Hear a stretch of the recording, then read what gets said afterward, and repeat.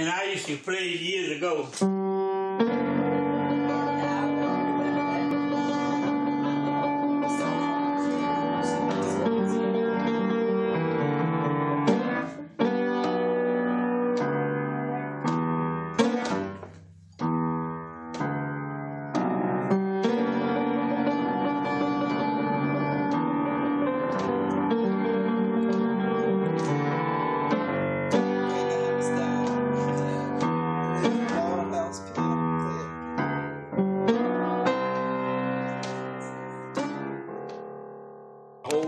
The history repeats itself. I know everybody's heard that the history repeats itself, right? Now you talk about Rosewood.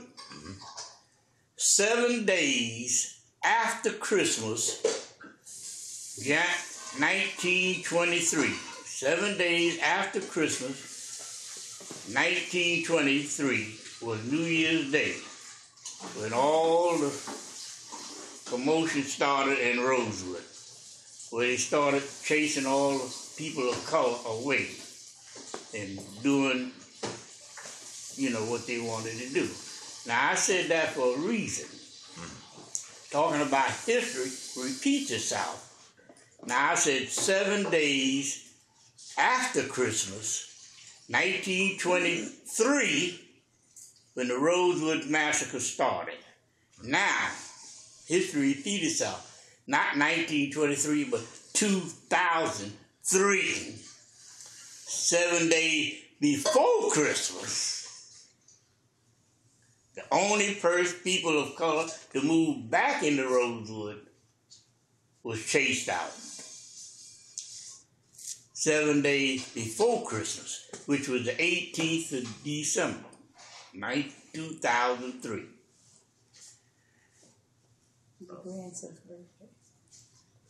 Okay, now that's what I say. History repeated itself. What happened? I never put it together, but I had a whole herd of Boer goats in a field near the property line. Oh, a bunch of beautiful baby Boer goats. They all laid down and died in the field. I thought that maybe it was something in the grass or in the field they ate. Didn't agree with them. So I just chalked it up that that's what it was. But it was a mother and one baby that I moved from that field to the field in front of the house. Now, they survived. They didn't die. I brought that mother and her baby to Ocala when I moved here. And in the field where the mother and the baby were a donkey and a mule. They came to Ocala with me too. See, I have, you heard the saying 40 acres. I had 40 acres in Rosewood and a mule. I did. My mule broke her leg, and I had to put her down while she was. Now, I said all of that to say what I said. Coming to the point. December the 18th, 2003, I was here in Ocala, right in the same room that we're in right now, for my grandson's birthday, my daughter's son. His birthday is December the 18th. So I was here in Ocala. My wife was down on the island, Cedar Key Island, at the schoolhouse for a program for the children, my grandchildren, who went to Cedar Key School. My brick home decided to catch fire and destroy itself. Completely destroy itself. I had nothing left in this world except the clothes on my back. No material, nothing left. Everything I had. Even money that I had in the house burned up. Everything. December 18th, 2003, 7 days before Christmas. And why I say history repeats itself, I decided to rebuild my house. Levy County refused to give me a permit to rebuild my house. I'd like to say something about Levy County. When I went into the office, permit office, to get a permit to rebuild my house, I didn't tell the people who I was. I walked up to the county, and the lady came to the desk. I said, "Miss, I'd like to get a permit to repair my house." "You can't repair your house. You have to rebuild it." I never told her who I was now, but she knew in Bronson that my house in Rosewood couldn't be repaired. It had to be rebuilt. A light went off in this old dummy's head. How did this woman know that I had to rebuild my house? So I went along with the program. I said, "Lady, well, since I got to rebuild the house, give me my old blueprints and I'll rebuild it." "Oh, you can't use them. They're obsolete." I said, "Well, give them to me anyway and tell me what the new code is and I'll bring them up to date." "Oh, I can't tell you that. You have to go to the library and look it up." I said, "Well, give me my, the blueprints and I'll go to the library." "Well, I can't do that now because they're downstairs and locked up. And you have to come back Friday when I got somebody to go down there to get them." So I left. Friday, instead of going back to the permit office, I went to the commissioner's office in the courthouse. I said, I forget the man's name right off the bat. I said, "Mr. whatever his name is," I said, "I have an idea. I'm going over to the permit office to get my blueprints for my house, but I have an idea that they're going to come up with some excuse why they can't give it to me." And the lady told me to come back today because there was nobody to go downstairs and get them out of the files. He said, "Oh, no. So he got on the telephone, called the permit office. "I have Mr. Reynolds here, and he's going to come over to get his permit. Blueprints." "Oh, Mr. So-and-so, we can't have nobody to go down to get them, nobody to go get them." He looked at me, and I looked at him and said, "Well, I had an idea they were going to come up with something like that." He said, "Well, you get somebody and go, you get somebody to go get them." So I went over. They gave them, but they didn't give them to me. I had to pay $18, not to the permit office, but the building inspector. Now, what he had to do with the permit office, I don't know, but the building inspector is what I had to make the check out to for my blueprints, $18.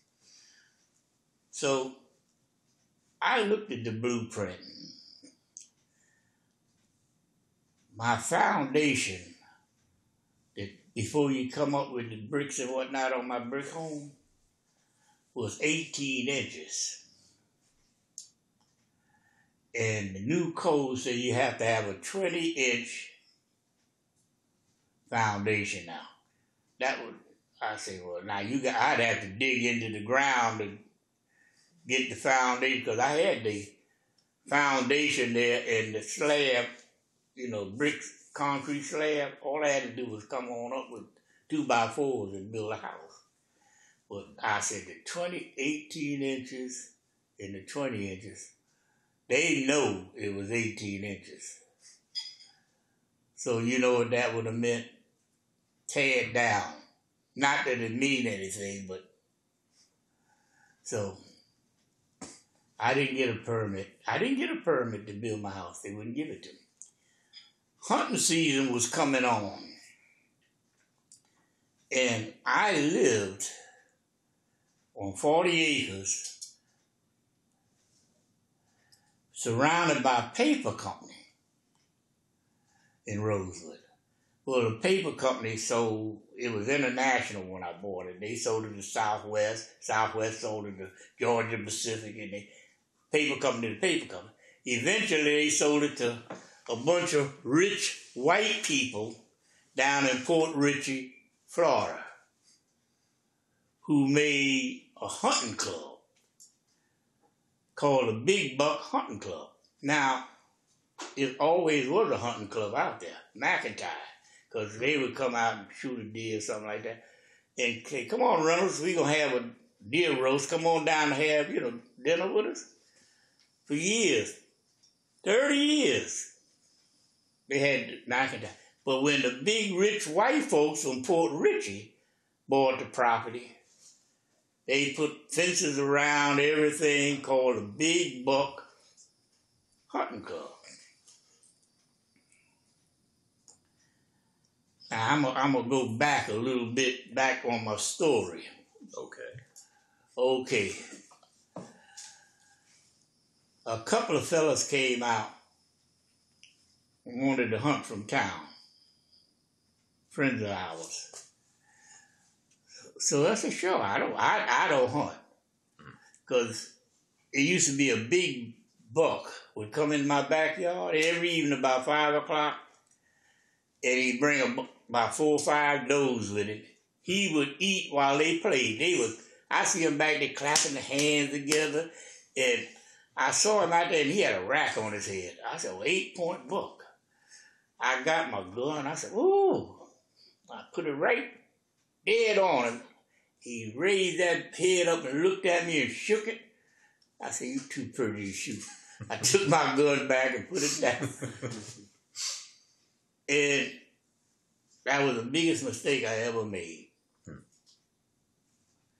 He wasn't afraid of humans after that, because he see me out there.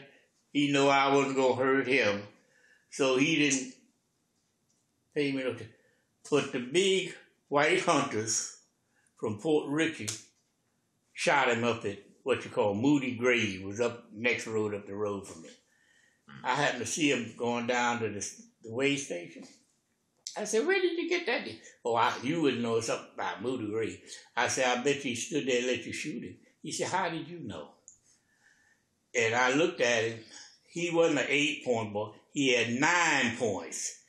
He had a beautiful rack on his head. It hurt me. I said, I'd have shot over his head, that would have made him scared and run. Therefore, he would have known to run. But I didn't do that. But I'm saying that I'm staying my story with the Big Buck Hunting Club.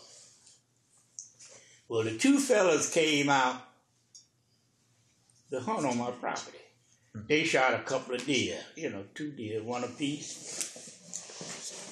The Big Buck Hunting Club people went to town and told the fellas that came out to my property they couldn't hunt. They gonna tell them what they can do on my property. This is my property, in Rosewood. I said, where did they get off telling people they can't come on my property?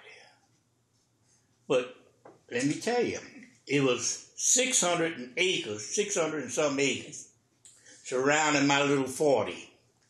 They used to belong to the paper company. Well, all these rich folks from Port Richey bought all the 600 acres for the paper company, except my 40. So I forget his name. I got it on a piece of paper in my file at home. But he came.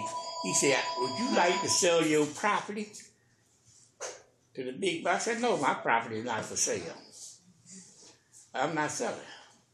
So that's when my problem started. My animals laid down, going back to what I said before. All my Bora goats in the field laid down and died. Then, while my wife was in Cedar Key and I was here in Ocala, my brick home decided to destroy itself. The fire marshal said, cause of fire unknown. Now, I'm not no fire marshal, but I looked at Perry Mason and all them people, and they can find a matchstick in they say, well, this fire started from such and such a thing. Fire unknown. Now, let me chime in here a minute. And speaking about the fire, we had, what was it, 6 or 7 fire companies that come to this fire with no water. Oh yeah, we didn't get to the water part. They came with no water pumps. I had a swimming pool in my backyard full of water. Plus I had a little pond not far from the house, right, with fish in it. Because I used to fish in it and people come fish. They came with no water on the fire truck. Plus the pumps they brought with them didn't work. They couldn't pump water from a pool, nor the pond. So my house was completely destroyed. I'm not joking. If I'd known I was going to do it, I'd have brought some. I usually carry with me. Those coins. I know, I usually carry with me each and every. I got pictures to show you what my house looked like and what it looked like December the 19th, 2003. Nothing. And how wrong could I have been? And I told my wife, bricks don't burn. But they do. The bricks didn't burn. The bricks didn't burn. But the fire was so hot, the mortar between the bricks crumbled the bricks, but it fell in. Wow. And everything was destroyed. Well, the furniture, the roof, and everything. If I had pictures I carried with me, and well, it's with my checkbook, and I had doing bills, so I left it on the desk at home. I carry with me each and every day. I was telling the lady about yesterday when I went to get my truck the oil change. I was telling her about rosewood. I don't know why I was talking about it, but I forget what the conversation, but it came up rosewood. But I made a big mistake when I said bricks don't burn. I had absolutely nothing. No material, nothing. I'm not joking. You know, but the people on the island were very nice. The school, they took up a collection for us. All the churches down in that area. The people were really nice. Well, the local people, we had been there. And they knew us very well. They knew us. You know, when we first moved there, they were kind of reluctant, I guess. Because here we colored people moving back into Rosewood. Everything was white. We were the only people of color anywhere. Yeah. So they didn't resent it, but they accepted us. They eventually, as the years went by, they would come to me. I had a tractor and farming equipment where I farm and whatnot on my 40 acres. You know, I had to do something. Oh, yeah. So they'd come and say, well, Mr. Reynolds, we'd like you to plow this or do this. So they got to know us, you know. And my wife was affiliated down to the school. And my grandchildren went to Cedar Key School. And on top of it, my granddaughter represented the county, Levy County, at the governor's mansion from Cedar Key. See, so we were known. Everybody knew the Reynolds because we were the only ones that, and we got along with the local people until the big buck rich people came in and put their big buck hunting club there. Now, the kicker was, after they went to town, told the people they couldn't hunt on my property, the big buck people put a gate across my road. And the road led to nowhere but to my home. This is before the fire. So now if you wanted to come and visit me, you couldn't get into my house because there's a gate across the road. You know, that's what they did. And I went to the county and said, how could they do this? How could they do it? They said, know what the county told me? They gave us a key. You know what the county told? They have a right to put a gate there to protect their property. Their property was nothing but woods on this side, woods on this side. The only resident or any cultivation of anything was my property. My fields was cultivated, my home, and everything. But the rest around me, all wood. No houses, no nothing but woods. They had a right to protect their property. Put a gate across my field. So they said, they gave me a key. And the county said, well, they gave you a key. I said, well, suppose you want to come visit me. Do you have a key to open it? He didn't answer me. I said, well, in other words, people can't come. I'm just... isolated. That's Levy County. I'm talking about Levy County. Levy County hasn't changed from 1923 to 2003. I don't know about now, but 2003, Levy County was the same as it was in 1923, as far as I was concerned. And I don't say it lightly. I don't say this lightly. But black people are afraid of white people that live in Levy County. I'm not joking. But we were different. They are afraid of white people. Black people. I'm not joking.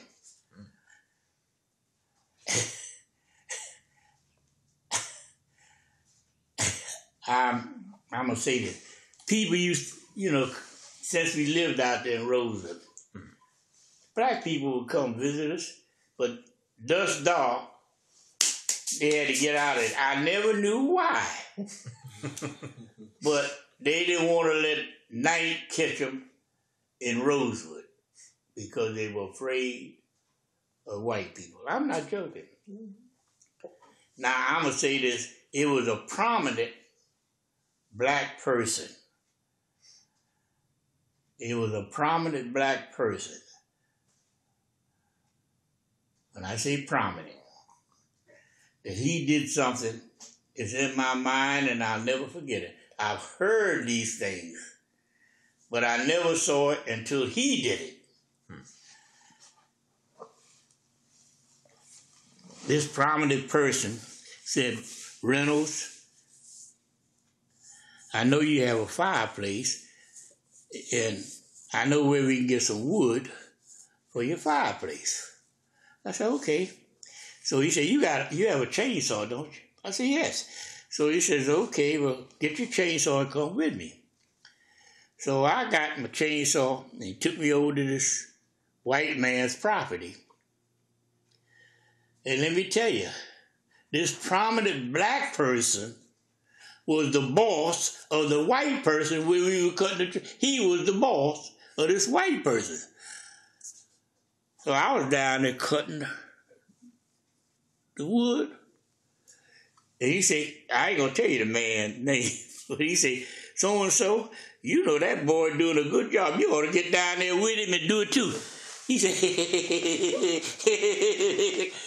I had never in my life saw, I've heard of shuffling your feet and doing that kind of stuff, but I saw it, I looked, I say, how can this man be a prominent person in the community and the white man's boss and do that?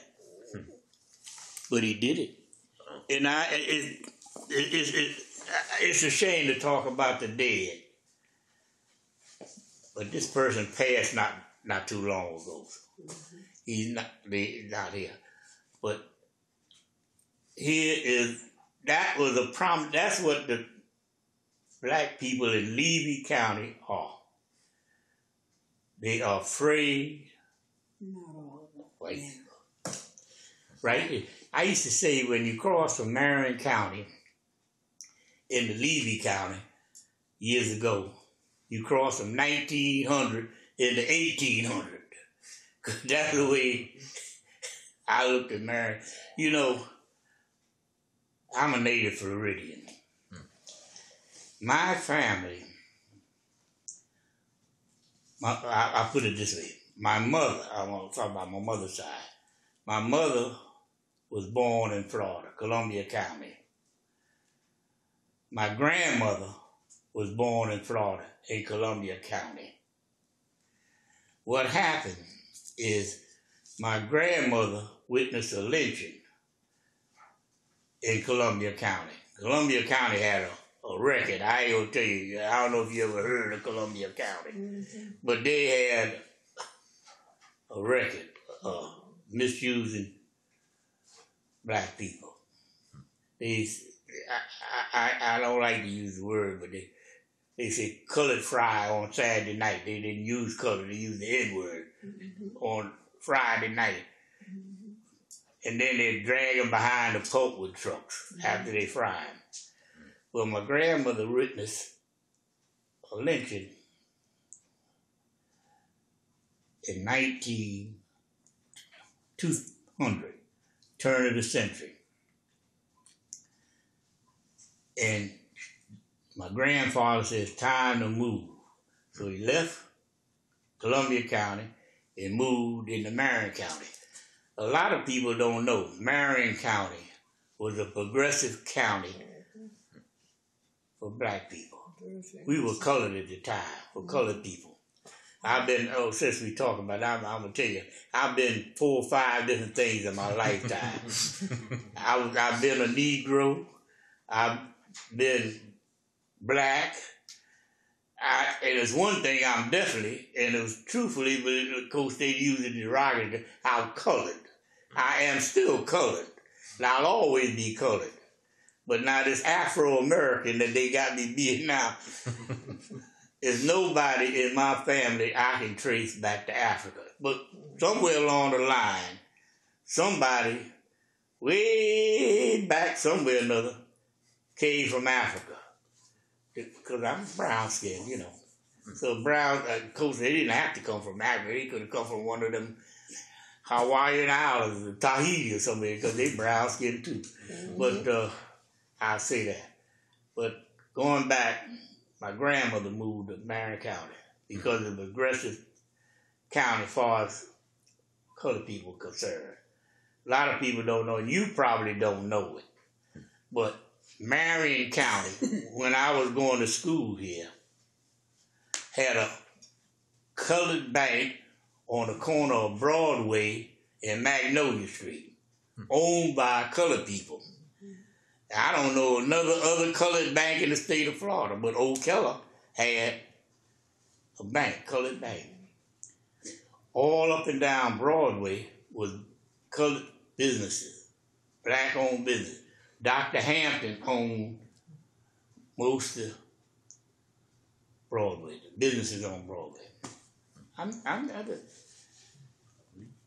Getting back to Rosewood, Leonard, when we first moved there, we needed all kinds of equipment, refrigerators, this, that, and the other thing. So we went up to, what was that store? Anyway, we went up to the store, we seeked out purchasing the refrigerator, the stove, everything that we needed for the house. All right? We paid for it. And must have been about a couple of months later, the proprietor came down to the house. He said, I'm getting in some new supplies, and if we can bring your equipment down to you. I said, okay, go ahead. So he came down that day. So he said, before you get excited, let me tell you this. I sold yours, but I bought you another one. I said, you did what? He said, I sold what you had, but I bought you this. I said, I didn't purchase that. I'm not what I bought. So he said, what? I said, you wanted me to have that, but I wanted what I bought. He also had our sale receipt on the side of the cash register, so everybody in town could see what we bought and how much it would cost. So I said, you know what? You just give me my money back. You can leave that here, but I still want my money. And I said, to make sure the check is good that you're going to write me, I went to the bank with him to see if the check was good. He said, you're a tough lady to deal with. I said, you don't know how. He was running for county commissioner. I said, you know one thing? I wouldn't vote for you anyway. I said, you don't even know how to do business properly. I said, you're a phony. No, I'm an upstanding individual here. I don't care. You did this wrong. I said, let me tell you something. If you and your boys come down here in some white sheets, I'm going to fill you so full of holes you're going to look like Swiss cheese. So he said, oh, no, I don't belong to that organization. I said, well, I'm just letting you know right now, if you come down here, you'll be all flat out there looking like Swiss cheese. So we have had some pretty bad times down there, you know. And that was when you first came down? Yeah, that's when we first moved into Florida. That's around what time? Mailbox. The rats in the mailbox. Oh, all kinds of things. The fellas would go out there and they would shoot a deer or something like they would skin them and leave them in the road. So we would either have to go around them or whatever. They would put, like she said, rats or anything into our mailbox. They just leave them in there for you? Of course. They wanted us to see. Well, yeah. And when we first moved there, it was Reynolds Road. The paper company and whatever, they named it Reynolds Road after us. But after a while, they took the sign down there and they put up a number road, wasn't it, Ronnie? It was a numbered road that they put up. Well, the paper company said they gave an easement to this road. You know, the road was there, but it wasn't drivable. So, I forget the man's name. He lived in Williston. He was in charge of the paper company. He sent his crew out there and it was a creek running across the road in two spots. He put two culverts in and graded it for me so I'd have a road to drive in and out for my property. That's what the paper company did for me. And they put a sign up there that said Reynolds Road. And it was in the post office in Chiefland. On the map in Chiefland, Reynolds Road. They had three roads. They had Moody Road, Reynolds Road, and Purdue Road. Now let me tell you what they did. When later on they came down, they took the wooden signs down. They put a metal sign say Moody Road. Came down to my road, took my sign down, threw it in the bushes, because I found it in the bushes, and put 41st Street. They went on down to Purdue Road and put a metal sign say Purdue Road. It's like that now. That's I'm not joking. Wow. I'm going to tell you, Levy County is something. Oh, let me tell you, getting back to Levy County, the reason we live there, see, I retired from Washington, D.C., and I said, well, I'm going back home to live because I'm not going to come back to Florida because I couldn't pay the taxes up there. Let me say this and I'm going to go on with the story. Sure. Last year, I went to get my daughter. She was in Maryland. I decided to go by my old house that I used to own in Washington. I bought this house, 721 Farragut Place, in 1959 for $11,500. 1959. I sold it in 1963 for $16,000. I thought I got over. 2 years ago, I went to get my daughter from Maryland. I decided to go by and see what the old house looked like, 721 Farragut Place, Northeast, Washington, D.C. It was a for sale sign on the lawn. The house was the same, no nothing. And they had some brochures right outside where the for sale sign was. Beautiful home, finished basement, which I finished before I left because I remodeled it. You guess how much that house was selling for? Say about 700,000. That's what it sold for, $750,000. But then I say, that's exactly what it sold, $750,000. I can't believe it. Well, let's get back to what I'm saying. Well, when I left Washington, I came to Old Keller, my old homestead. I don't know, you may not know, Tucker Hill, here in town. That's where the old homestead was. Yeah, well, I stayed there. But I wanted to live in the country because I wanted to raise chickens, and if I wanted some pigs or whatever, nobody say, well, they stink and they this, that, and other. Well, when I left Old Keller to go north, we had chickens in the chicken yard. We had a cow that I hated because I had to take out and stake her every day, the milk cow. But now they passed the law, you can't have chickens in town anymore and cows and things like that because it's residential now. They got all this residential and business and all that other stuff going, codes and whatnot. Well, I graduated from Howard Academy High School. Went on to up New York and whatnot, up north. Well, when I came back to Old Keller, I looked for some property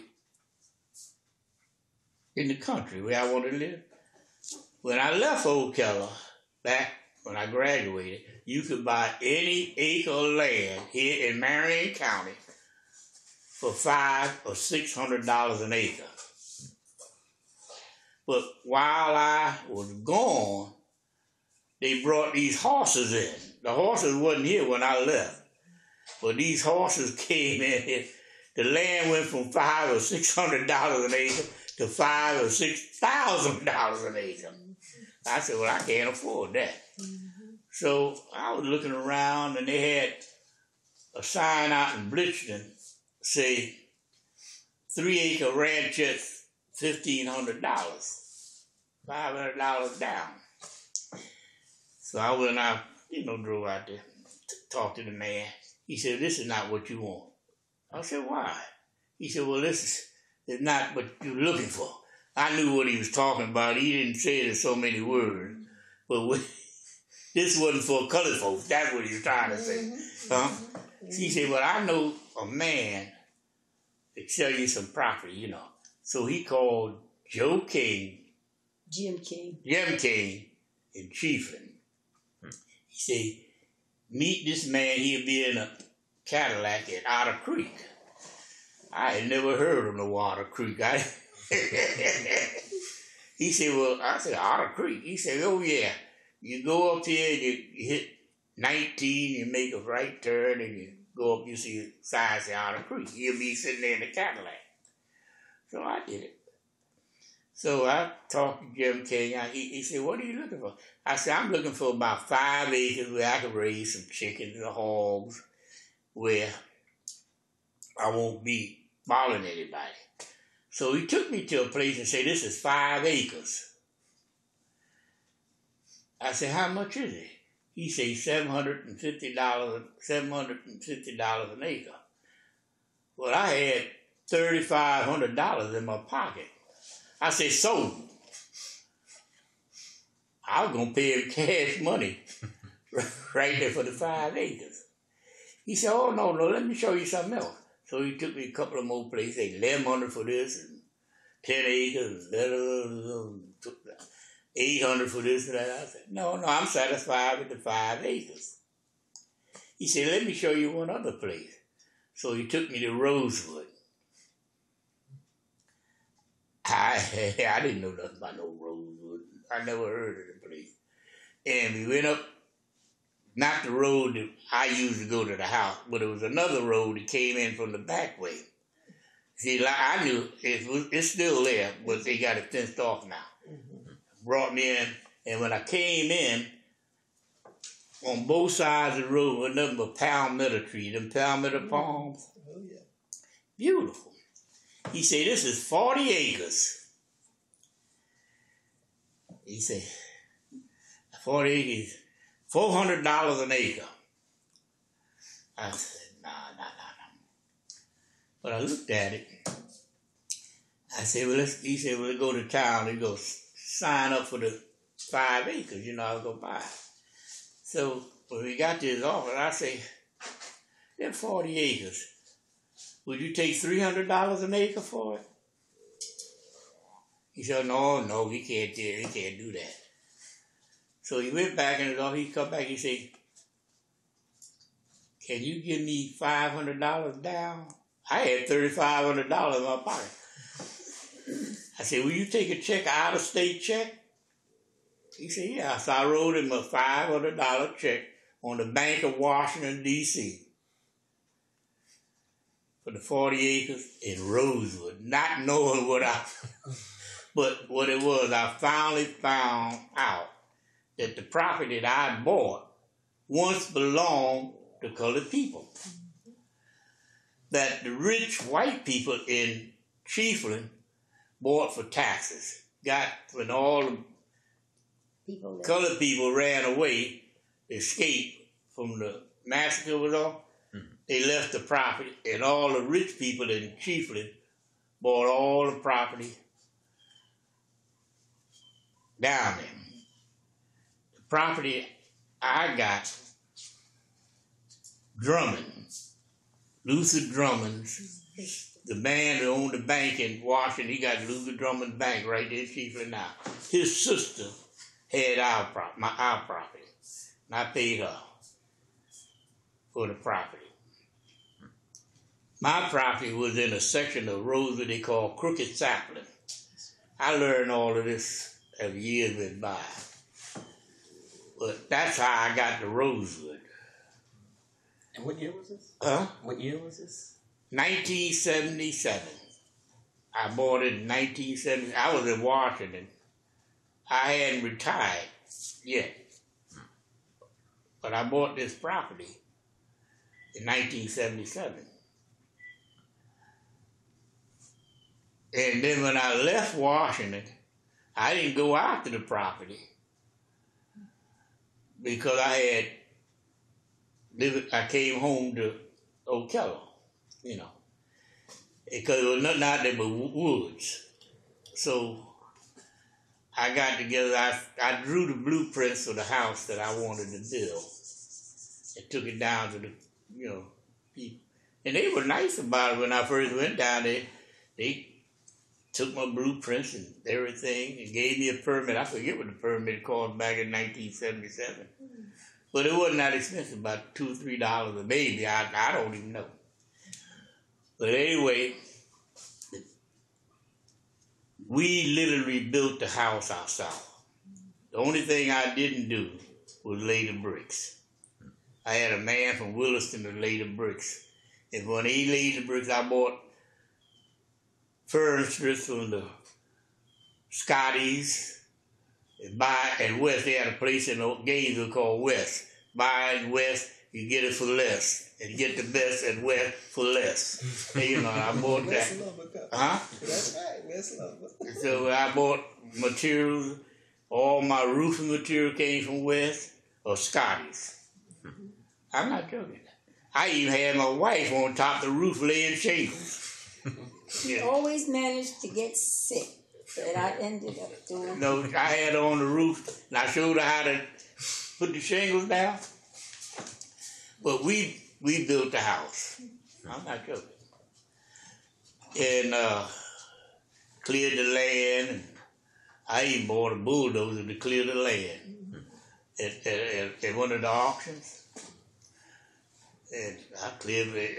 It was cheaper to buy it than to rent it. I paid $2,200 for this bulldozer. And I sold it for $1,000, so actually it only cost me $1,200. But I cleared all of my fields. I made 5 different fields and whatnot. And so that's where I got to Rosewood. And up until 2003. But actually, I liked it out there. Nobody liked it because it's so far out in the bushes and whatnot. But it was a freedom that you couldn't ask for until the big buck people came along. And money, I'm gonna tell you, talks. And money still talks, because the county went along with the big money, even though I was a taxpayer, paying on a house and everything. That's more than what they were paying for the woods, because they had nothing on the woods. You know, nothing else but woods. It was a big corporation, the rich people. So let me go back to Levy County. So when hunting season came coming up, I said, Mama, it's time to get out of here because hunting accidents happen. Since everything else was happening.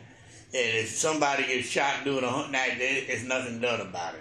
It's just an accident. I'd be dead and that, whatever. So I said, let's get away from here. Because I could see the handwriting on the wall. I have it, my home here out here, where we live now, a drawer full of violation notices. Everything else that was standing out there on our property had a violation notice on it. The barn behind our house had two violation notices. One of them said it was an unsafe building. And another one said I built it without a permit. I had an operating farm. The law in the state of Florida, which I happen to know a little bit about, says when you have a barn or a shed that's open on both ends, it's not considered a shed. It's called a pole barn. And you do not need a permit to build a pole barn on an operating farm, a permit. You don't, it's right today, it's on the book right, you don't need a permit to build a pole barn on your property, on an operating farm, a permit. But I knew that, but they put them on there anyway. I got all these permits, I kept them. I kept them just for the heck of it, I don't know why. But you know what? After you've been on property, say like 25 years, everything should be grandfathered in. No, but nobody said nothing about it for 25 years. but all of a sudden, when the big buck people wanted to buy our property, I had violation notices. Now, I had a mule, a donkey, and 2 goats left out there, and 2 dogs. They came out and cut the electricity off where the pump, the water, my pumps and everything work on electricity, It put a violation notice down to the animal control people. I wasn't feeding and watering my animals. I couldn't water them because they cut the electricity off to the pump. So I said, let me go get these animals quick. So they were on their way to confiscate my mule and donkey and the goat, and they had a nerve to say the dogs was running wild, loose. They were running loose on 40 acres in the woods. Nothing out there. The dogs ain't going nowhere. But they were running loose on 40 acres. I'm not joking. Levy County. I got the notices black and white on a piece of paper. How well you going to chain up a dog running loose on 40 acres in woods all around? They're not going anywhere. As a matter of fact, one of the dogs that was running loose died right here in Ocala, and I took her to get rid of her because I didn't want her anymore. I took her to town and let her loose. That dog came all the way from Chiefland, all the way back home. Wow. She did. That Diamond. Didn't she, Mama? Mm-hmm. Diamond came on. I said, well, if you did that, Diamond, you gonna stay here you got a home for the rest of your life. Don't travel so much. I'm not. And on top of it, Diamond was a good dog. Yeah. She was a good dog. She was a German Shepherd. Mm-hmm. Oh, yeah. And I'm a, huh? That was a big dog. Yeah, let me tell you, Diamond was protective. Oh man, you couldn't beat her. But you know when she died, she never did this before. When she got ready to die, she jumped up in the bed and laid down. You remember, Mama? She was got in my granddaughter's bed and laid down and died. But Diamond came home. But I went out there with my trailer and got my animals, the mules and the goat and the dogs. The county was right behind me to come confiscate them. And let me tell you, getting back to the property, I say, when I went to Century 21 or somebody here in Ocala to sell the property, the man put for sale sign on it at the road, for sale. The people in Levy County, Buck people probably, took the sign and threw it in the bushes. The man came out, he said, so what happened? I said, I don't know. He put another sign out there. That sign disappeared too. So I said, well, the only way to sell it now and get rid of it is to go through chiefing. So I went back to where I bought it from Jim King. He passed, put his son running the real estate now. Jim King Realty. It's still there on Main Street in Chiefing. I went out, Doug, his name was Doug King. I said, Doug, I want to sell a property. I got a buyer for your property. You know who bought it? A doctor from Port Richey in the big buck clique. And he didn't pay what the property was worth. He didn't pay what the property was worth. My property was worth, after cleared with fenced in fields and cleared, it was worth $500,000. At least, I'd say $300,000 at least. That was getting it cheap at $300,000. But I didn't get that. But I said, well, okay. You got a deal, I sold it. I said, good riddance. I got more than I paid for it. And I'm not hurt. I got a place here. And I don't worry. When I came here, yeah, you know, at one time, you know, I say I've been lucky all my life.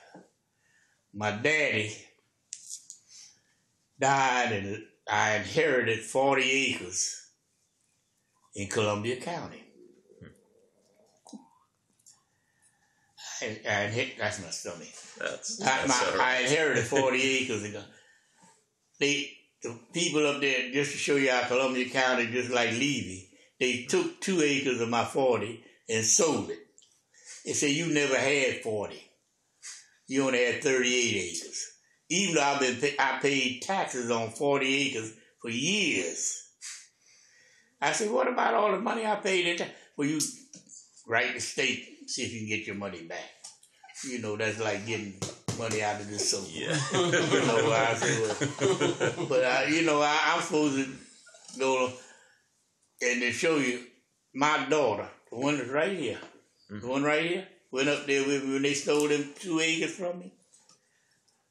They threw her and me and everybody out of the office. You get out of the office before we call the police and lock you up. Leave Columbia County. So what it was, the 40 acres I had there, I wanted $3,000 an acre. I say, no longer do I want $3,000 an acre. I want $3,500 an acre. Anybody want to buy it? That's what it costs. So a man came to me and said, I want to buy this 40 acres, the 38 acres you got. I say, I want $3,500 an acre, and I don't want nothing taken out of it. No, this, that. I want $3,500. Period. If you can do that, it's yours. If you can't get it with nothing to take it out, it's not for sale. He bought it. I got $35. See, because you're supposed to pay the taxes and all them things. I don't want to pay nothing. I want $3,500. Because I looked at what he went up there and told out. He made a community out of it. Homes. He put homes on the 40 acres up there. He sold them probably for $100,000 a piece or something. He made money, you know. I don't care. I made some money. But, you know, getting back to Rosewood, Miss DuPree had a group. I can't remember the name of your group here. Rosewood Heritage Foundation. Rosewood Heritage Foundation.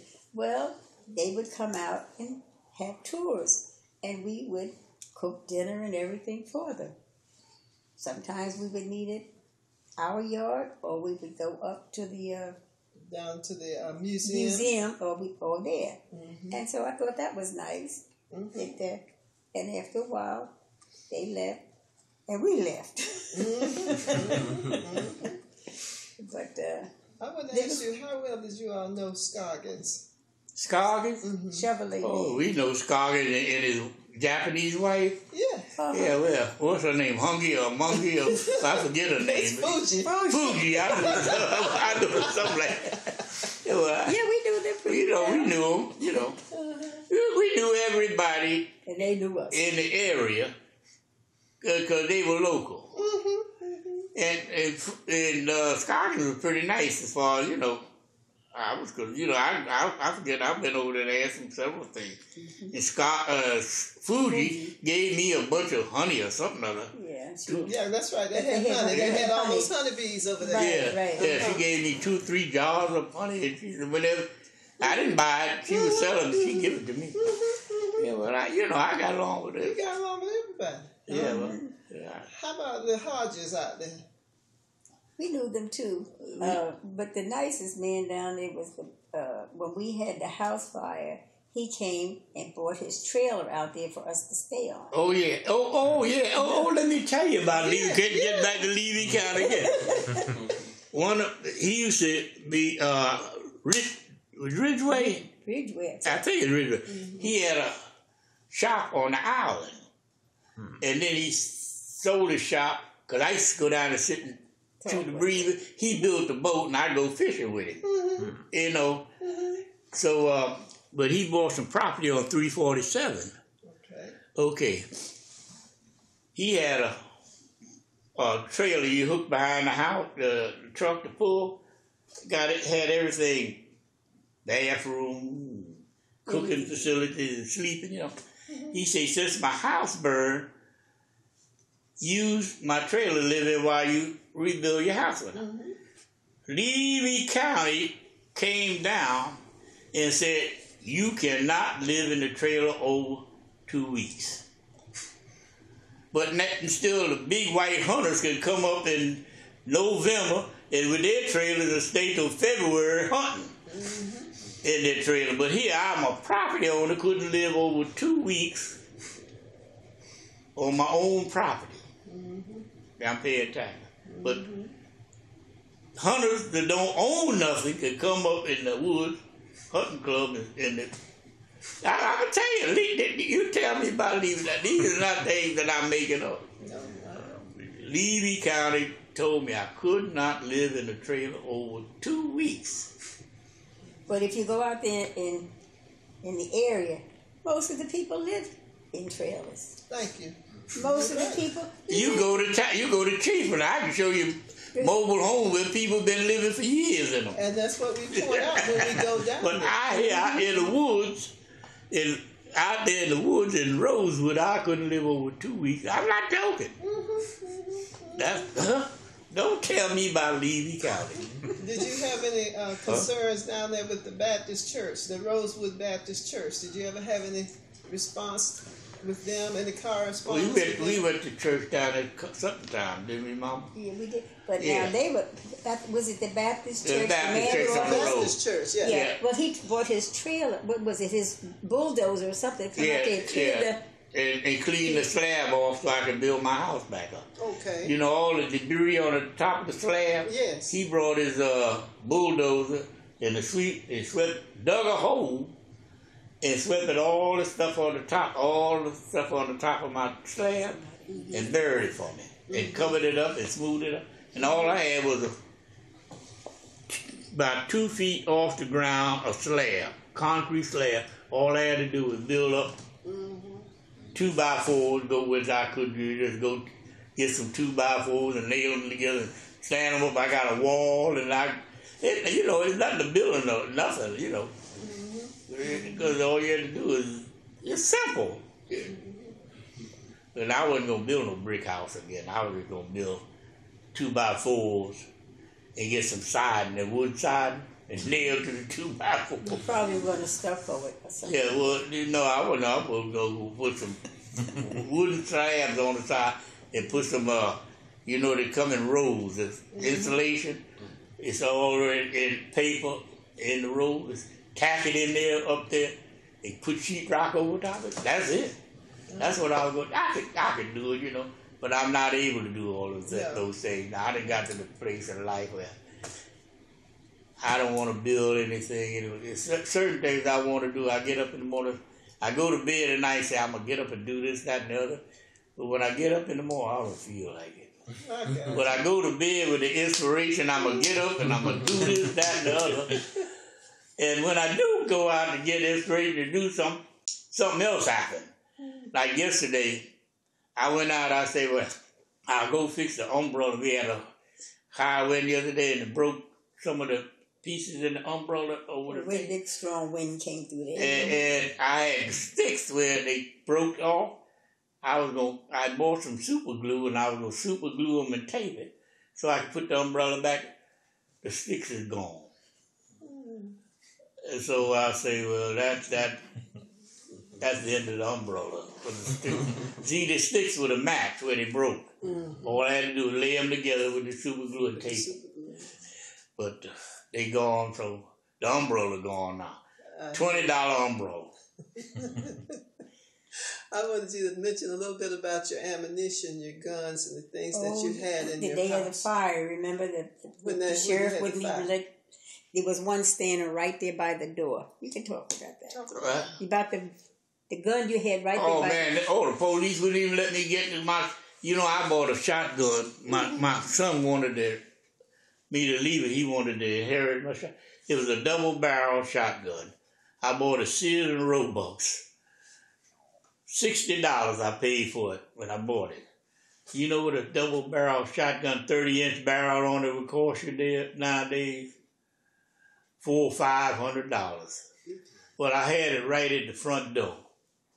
Sitting there. They wouldn't even let me get up to the front door to grab my shotgun out of there. Of course, the fireman was in there going through my things, getting what they want. They were inside, but I couldn't get to the door. You don't interfere with the fireman. They ended going through my things. Because a lot of things I saw, even after the fire was missing. I know basically what I had. And even if you have a fire, it should be laying on the ground or something. It wasn't there. Mention your coin collections, because you were a collector. Oh, man. Mention your coin collections. I'm sure the people are on that property now. You know one thing? They really a lot of people don't know. A lot of people don't know. I was an avid coin collector. That's right. I had every Morgan silver dollar except one. It came out in 1878. I had a 7-tail feather, 1878, 8-tail feather, 1878. The only Morgan silver dollar that I didn't have was a 1895. But I had all the rest of them. I had all The penny. of the peace dollars. All the peace dollars that came out after the Morgans, 1922. See, I knew that, you know, I collected them. And I started buying from the mint back in 1960. Proof sets. I got 3 proofs in the mint every year from 1960 up until 2003. That was the Philadelphia mint, that's a P, Denver mint, that's a D, and the San Francisco mint. Do you know what a 1961, I think it's 1 or 2, 1961 or 1960, you know what that one uncirculated set that I got from the mint was worth today? $1,500. Any one of them, the D, the P, or the S. 1,500, all burned up. I mean, you see how this money had welded together. Oh, I got money. I got some $50 all welded together. I mean, where they crumpled and weld silver dollars. You know what that Morgan, this the Morgans, was worth from 1878. I have no idea what you could say. With just that 95 missing. A whole complete collection. But it took something out of me by coin collector. I tried to start collecting, but I don't have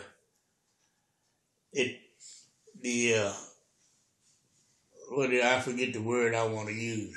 I don't have the fever to do it like I used to. I used to be running around looking at coins. Because I started off with pennies. Because my daughter started me off collecting pennies. I had a complete Indian head penny set from 1861 up until 1909.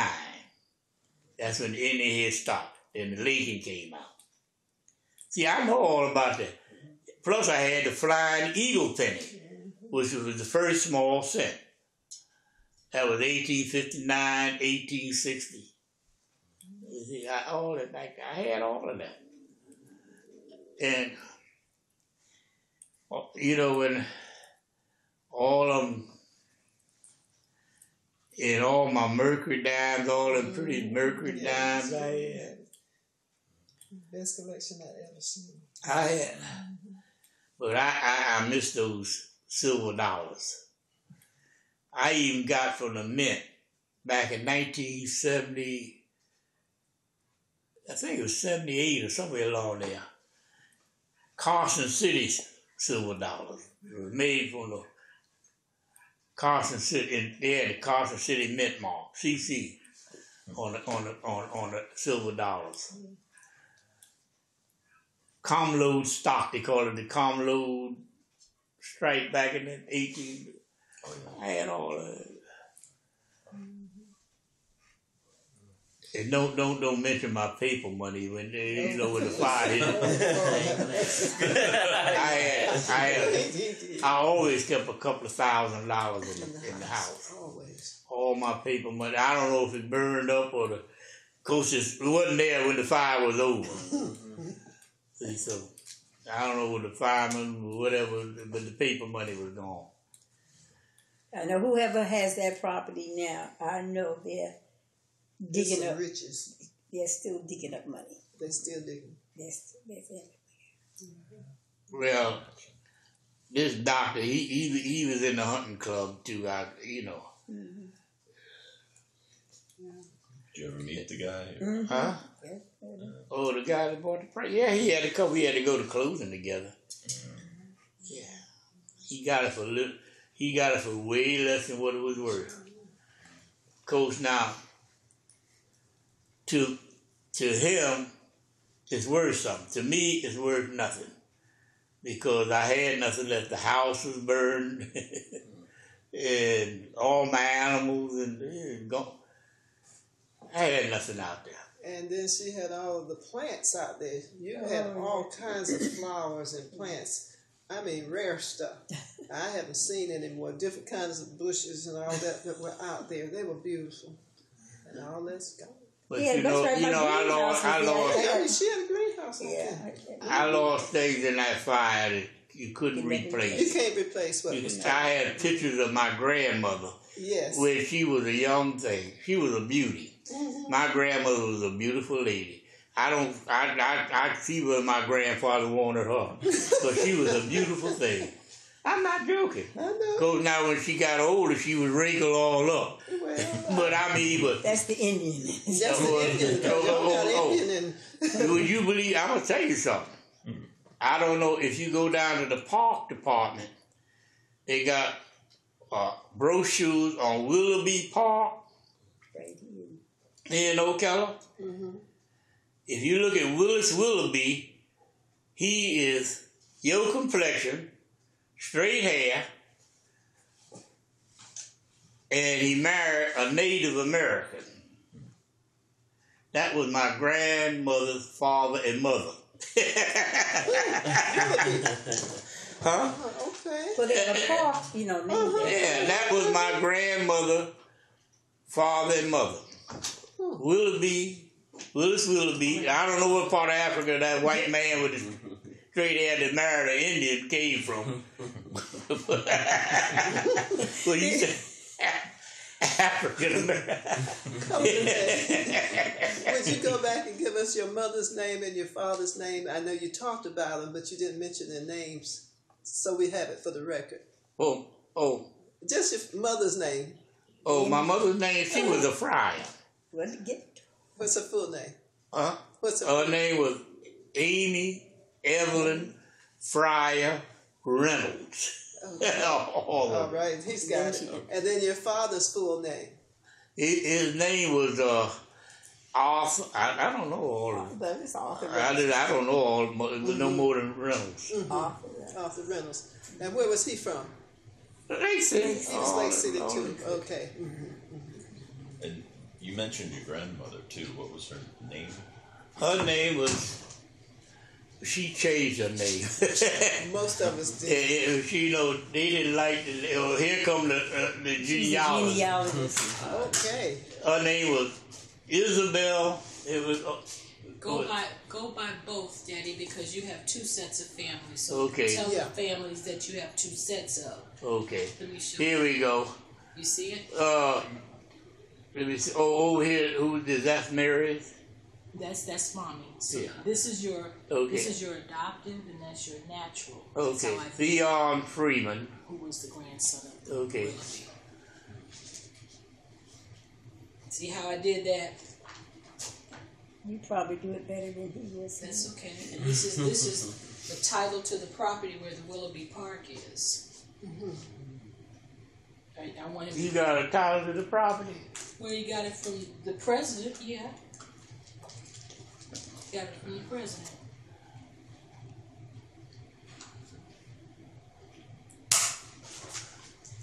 George Davis, Sylvia Robinson. That's my side of the family. You want your side of the Sylvia Robinson. Tell your side. Tell your side. That's my side. And I have the death certificate. Sam Davis. Nellie Davis. Lenny. Your side. That's my side. Oh, I don't know. It's on the back. I ain't see nothing back here. No, it's on the front, Daddy. I don't know none of these people. Yes, you do, Daddy. Ciola Thelma Anderson. That's Jabin's. No, that's Ma, you John. better give him show it to him, because he's gonna be a start on my family. Daddy, you have a unique set of origins, remember? You have a biological set, and then you have a set that you were raised by. Okay? right? Yeah. Okay, so your biological family is the Willoughbys. That was your father's grandfather. Yeah, well, you tell them because you know more about it than I do. I'm looking at this thing. I do know that the Willoughby was my grandmother's father and mother. You know, I do know that. But other than that, I don't know all them people. But anyway, I am the daughter of Leonard Reynolds. I'm his oldest child, and I have done some genealogical work of our family.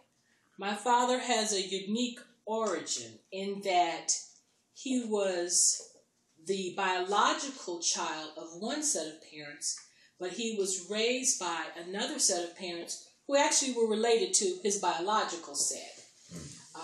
His biological father was Theon Freeman, who was the grandson of Mr. Willis Willoughby and Odelia Willoughby, who came to Florida in the 1870s after a terrible economic devastation in the state of Alabama.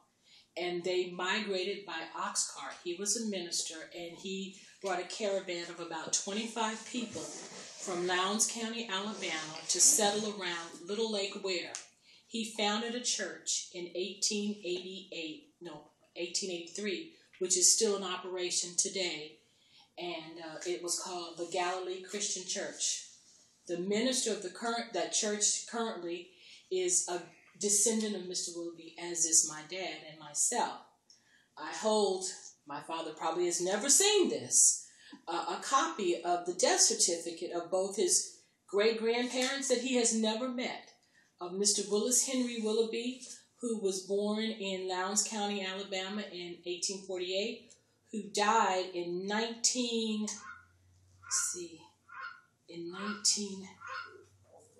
I think it's in the 20s. I think it's 1921. And I have one of his great-grandmother who was a Native American. We believe she was of the Creek Nation, but we cannot ascertain that for sure. But we definitely know that she was a Native American because the story is told in the family that there were times when they would have powwows. We'll call them gatherings. The Native Americans didn't necessarily call them powwows. That's what Americans call it. They would have gatherings, and she would leave her family and go off. She would leave her husband and her children and go off to the family gatherings with her Native American people and be gone for some time. Her name was Odelia Willoughby, and she was born in 1858, also in Alabama, and she died in 1916. Well, here's a copy of her death certificate and his death certificate. But my father was raised by his biological mother's older sister. And so his mama that raised him was named Amy Fryer. Got that right? And she married Mr. Arthur Reynolds. Now, even Mr. Reynolds' name shouldn't be Reynolds, because his real name should have been probably, Brooks or Woods, Daddy? Either Brooks or Woods, but he took the name of the man that married his mother to help that family along. So I am the Reynolds of a Reynolds who isn't a Reynolds, but we go by Reynolds. But biologically speaking, he would not be a Reynolds. But that's okay, because the Reynolds name has boded well for us, hasn't it, Daddy? I got a pass by the death certificate that he has never seen. Anyway, and he didn't tell you about it, but his grandmother, Miss Isabel Emily, was Williams. Her mother was named Melissa Morgan, and she married Mr. Amos Williams. And I had a copy of their marriage certificate. They married in 1878 in Lake City, Florida. And they had 2 children. My grandmother, great-grandmother, Miss Emily Williams, and her sister Rebecca, right? Yeah, Aunt Rebecca. That was she was a sweetheart. She loved me. Every time I go see her, she said, "No, come in. I'm gonna bake him a potato pie." Cause let me tell you what she did. Years ago, they had what you call Watkins products. They had Watkins liniment and Watkins vanilla extract. she baked this pie and put Watchers liniment in instead of the vanilla extract. And when I got to the house, she said, Leonard, I made a mistake and I put liniment because it looked the same bottle. They said Watchers, you know. I said, let me taste it all, Rebecca. I said, oh, it tastes all right to me. I ate it anyway. But Aunt Rebecca, every time I go to her, she lived in Jacksonville. And every time I go up there to Jacksonville, I go to see Aunt Rebecca. I loved Aunt Rebecca. She was a sweetheart. Oh, she was a beautiful reddish brown-skinned lady. Oh, man, she was something. Aunt Rebecca. Anyway, his grandmother and his aunt that made the pies that he loved, they lived in Lake City, Florida. And their mother died at the tender age of, 20 or 9? Yeah, she was very young when she died. She was maltreated as a slave. She was freed at 12 years old. I heard my grandmother say, tell me about how her mother was freed at 12 years old. And they stripped all her clothes off and put her in the road buck naked in the wintertime. And her mother, Aunt Rebecca, Aunt Morgan, Grandma Morgan they call her, took one of them skirts, them white skirts they wore under the clothes back in those days, and wrapped up and took a child home. But she was sickly, and she didn't live long. Or she lived long enough to have a couple of children, and that was it. She died before the 1880 census, which is the best census that we have for looking at people of color after slavery. The 1870 census was the first one where black people were identified as human beings, where their names and identifications were recorded.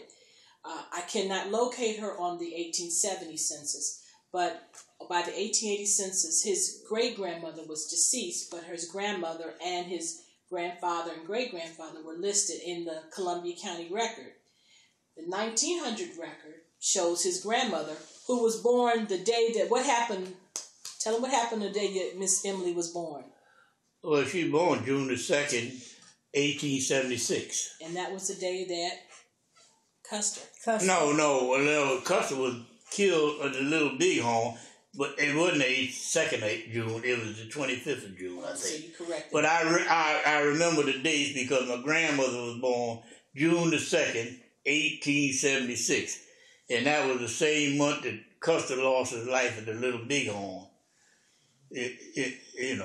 So that made her a centennial baby. She was born in the 100th year of our nation, right? Yeah, so 1876. So, and she lived to barely make it to the second bicentennial, but she missed it by 3 years. She lived to be 97 years old, and she lived here. But she would have made it there to put her in a nursing home. You know, when they took her away from that house on Tucker Hill, it did something to her. As long as she could walk around that house out there and look at her chickens, she was all right. But they said, no, you need somebody to take it. And they put her in that nurse and took her away from her home. That was it. But she would have still been around. She wouldn't have been here probably now, but she wouldn't have went like she did. But she took her from where she was used to.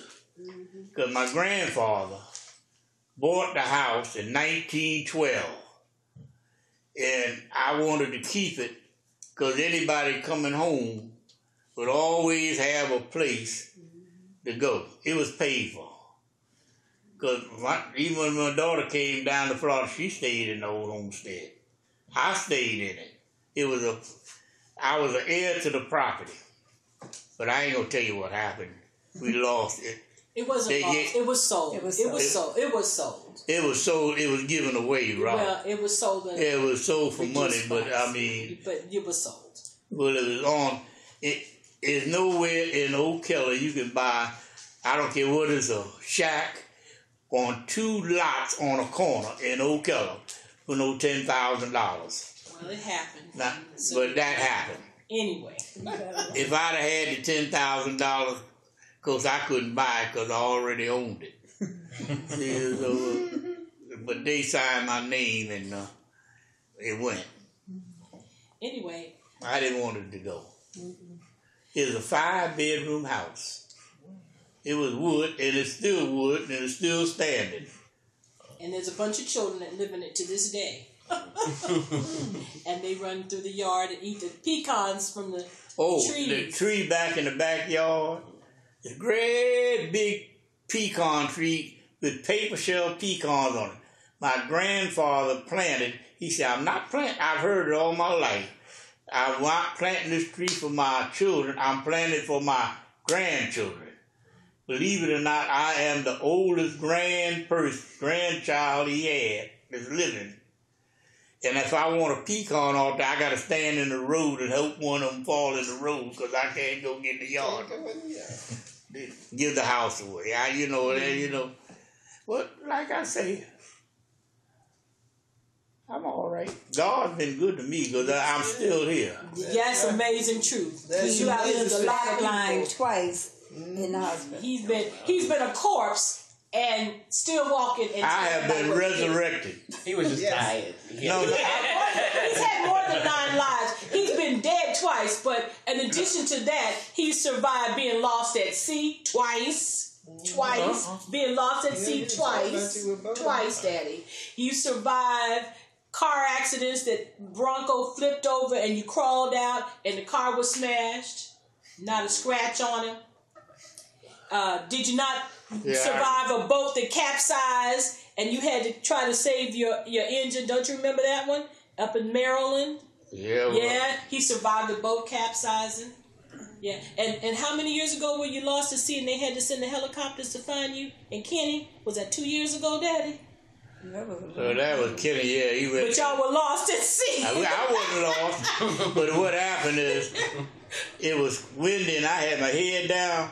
My grandson had the boat wide open, going out and ran out of gas, wide open.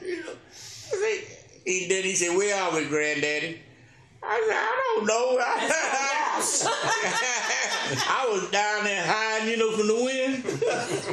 That would be considered lost at sea. No. But and you were rescued by them, right? Yeah, but what I was going to say, I've been resurrected. Yes. What I can't show you because I got a T-shirt, but I can show you where they use this thing when you put on your heart to bring it back. I got a burn mark right there where my heart was. So that means I was dead and they shocked me back to life. I'm not joking. But he's been dead more than once and come back because he's walking and talking. But tell him, let's talk about this, the Willoughby Park. There is a park in Marion County. It's a beautiful place about maybe 6 miles from where we're seated right now. And it was the remnant of a homestead of 150 plus acres that his great-grandfather settled on in the 1870s. And I was doing some research, and a friend of mine said, "Maria, there's a book in the library that's called..." President office. Let me tell you about the book in the library. Talked about Little Lake Ware. And I'm reading the book, and it talks about all the famous people that were citrus growers in the 1870s. And I did not know this to be a fact. The book is called Lake Ware by T.M. Shackelford, and it was published in Jacksonville in 1888. And in the book, this is amazing. Yes, it was published in 1883. I'm corrected. And in the book, somebody has since stolen the book from the library. It wasn't I, because... And it says, and I'm going to read this to you. It says, this is about the property that was around Little Lake Ware. The west and southwest of Little Lake Ware as yet has but a few improved places on them, though they contain some pretty lots and fine building sites. Dr. E.C. Hood, who was a medical doctor, J.B. Carlisle, and Willis Willoughby, colored man, and perhaps one or two others, have places more or less improved and containing young orange groves. In the 1880s, in the early 1880s and late 1870s, his great-grandfather, was one of the prominent citrus growers in Marion County. I did not know that until somebody shared this book with me. And he would have still been a citrus grower had there been not 2 freezes back to back. One of December 1894 and another one in February of 1895 that wiped out almost all of the citrus in this part, and they had to replant. He then removed his family away from the property, but they retained the land. And it went from 150 acres down to about 20-something acres. And his uncle, who just recently passed away within 6 months or so, they got to the place where they could not continue to pay for the taxes on the land because it's sitting on the water. And what was a mosquito haven in the 1880s is gorgeous Florida real estate today. It is worth a considerable sum. He was savvy enough to say, I'm going to keep it in my family, but I'm going to lease it to Marion County for 30 years. So it is a beautiful park. You can go down there and take a view of it, and it's still our property, but it's leased to the county. And you can just imagine what it must have been like 100+ years ago to have settled from Alabama on a 500+ mile oxcart travel to find this place. And the way he found it is because his wife was a Native American, and Native Americans from all over the nation, even South America, would come to Little Lake, where it had its own name. I can't remember what the name was, but I had written it down at one point. And they would have worship ceremonies down there. That's how long this has been a prominent piece of property in our family. Now, we may not know the connection to the Native American side, but we know that it's there, because that's how his great-grandfather found the land. And he settled along next to Kearney. You've heard of Kearney Park, Kearney Island? Mm-hmm. He was a neighbor of Mr. Willoughby. Oh. So this was amazing history that I found, because I did not know. And this was published contemporary at the time, 1883, by the Jacksonville Times-Union Power Printing. So the newspaper was around in 1883, and it recorded it. So that's history. I want to mention one other thing about his music. I want you to share a little bit about your. I think the best way for him to share it is for my father to play the piano and let you all hear him. Because he let me clear away the place so he could do that. But yes, he plays too. He plays very well. He plays for local churches. I mean, just a musician, natural.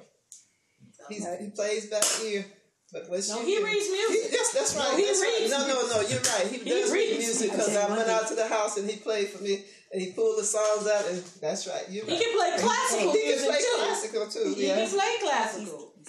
You said all these things, Mario. I used to be able to play classical. I'm sure that you can remember before your resurrection.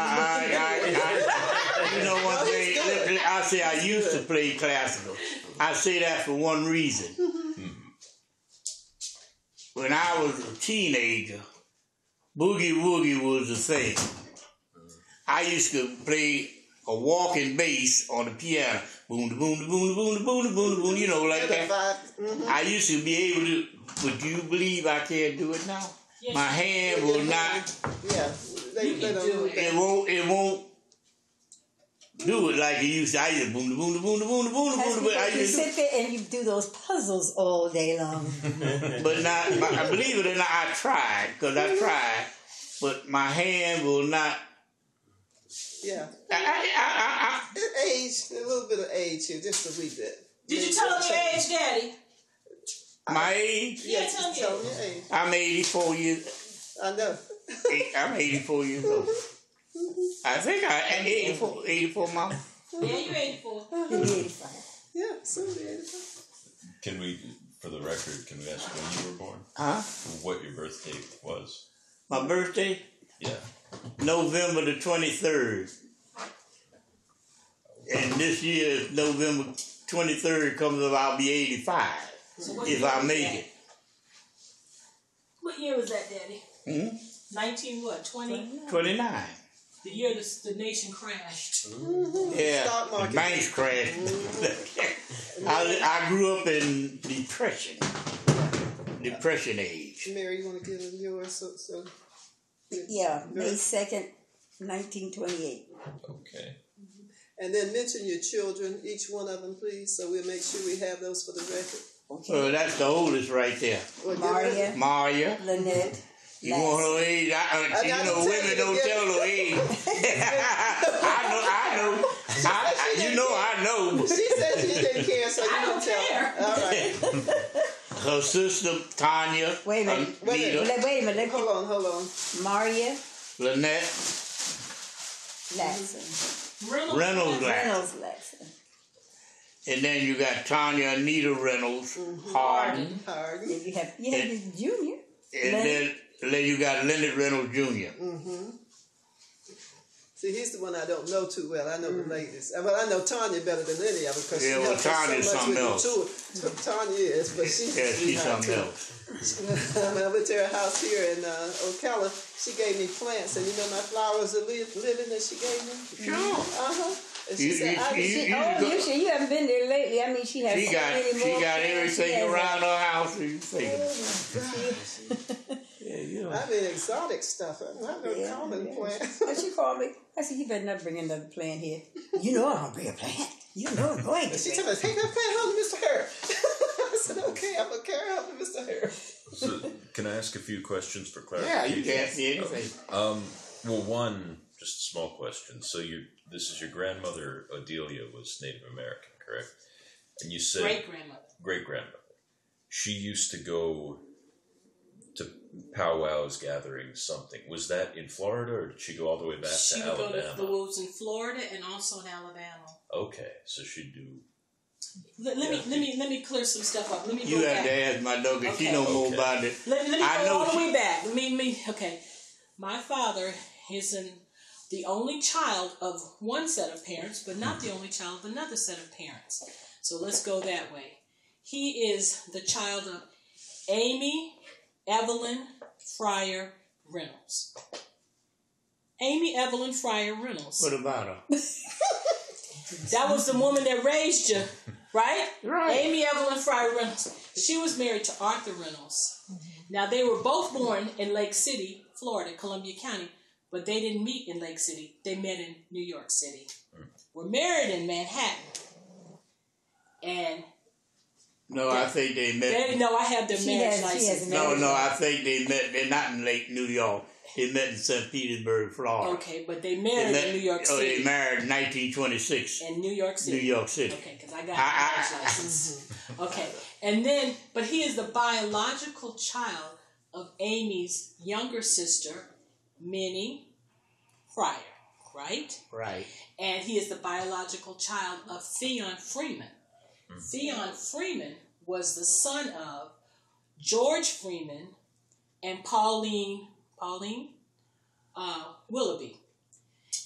Pauline Willoughby was the daughter of Odelia Means, who married Willis Willoughby. That's the great-grandfather to him.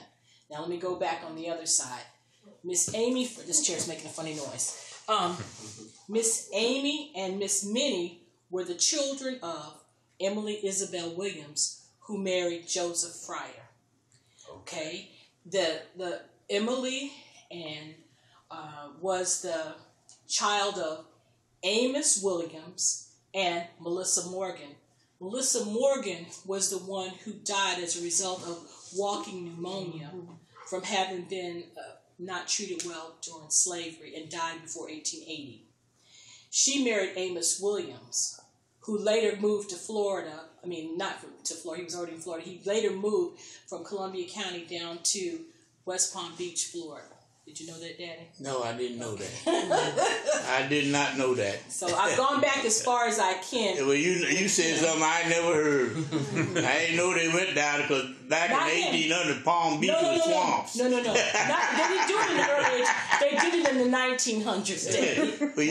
But you know, people don't know. When you go down to Miami back in the 80s, you was in the swamp. That's true. I'm not You're in the joking. swamp still. They just suck the water out of it. It's still swamp. No, well, it's a city, big city now. But it's still sitting on the Yeah, swamp. but I mean, it's not swamp like Palm Beach is beautiful now. You got coconut lime trees. There wasn't no coconut trees. It's maybe in the swamps.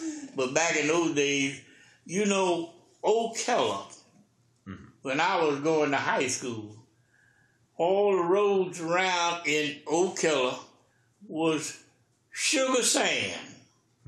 No paved roads. The only paved road you had was Broadway. But to get to Broadway, you had to go through the sugar sand all the way on every road in Ocala to get to the paved road on Broadway. They were that way in the 60s, Daddy. They only paved them in the late 60s. I don't know, but all of them was. I don't care. Gainesville had in town. I don't know about the white section because we didn't. You know, Old Keller was a place where we didn't have to mingle with the white section of town. Everything we ever wanted was in the colored section of town. I mean, all the businesses, even had a movie house called the Roxy Theater on Broadway. We didn't even have to go to the white folk movie because if we went to the white folk movie, we had to walk up the fire escape. Walk up the fire escape and sit up in the balcony. Don't tell me. So we didn't go there. We went to the Roxy. Did you see it? What sort of movies did you see at the Roxy? What sort of films did you see at the Roxy? Same thing they showed at the Emmy. Whatever movies it was, come out. They had regular Shaw movies. had a lot of movies for the blacks in the 30s and 40s. Miss Shaw, Oscar. So you probably saw a lot of his movies. Oh, well, back when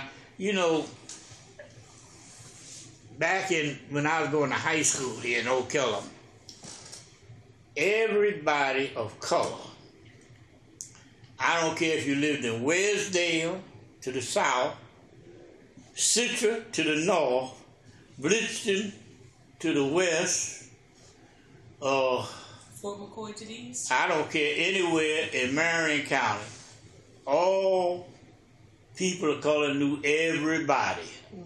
Everybody knew everybody. I said the whole county. Because on Saturdays, you can find everybody up on Broadway shopping. They come from the woods. They come to town. That is no longer. Nobody knows anybody any longer because it's not the same. But years ago when I was you could go up on Broadway, everybody was up there, all in the middle of the street having a good time. I'm not joking.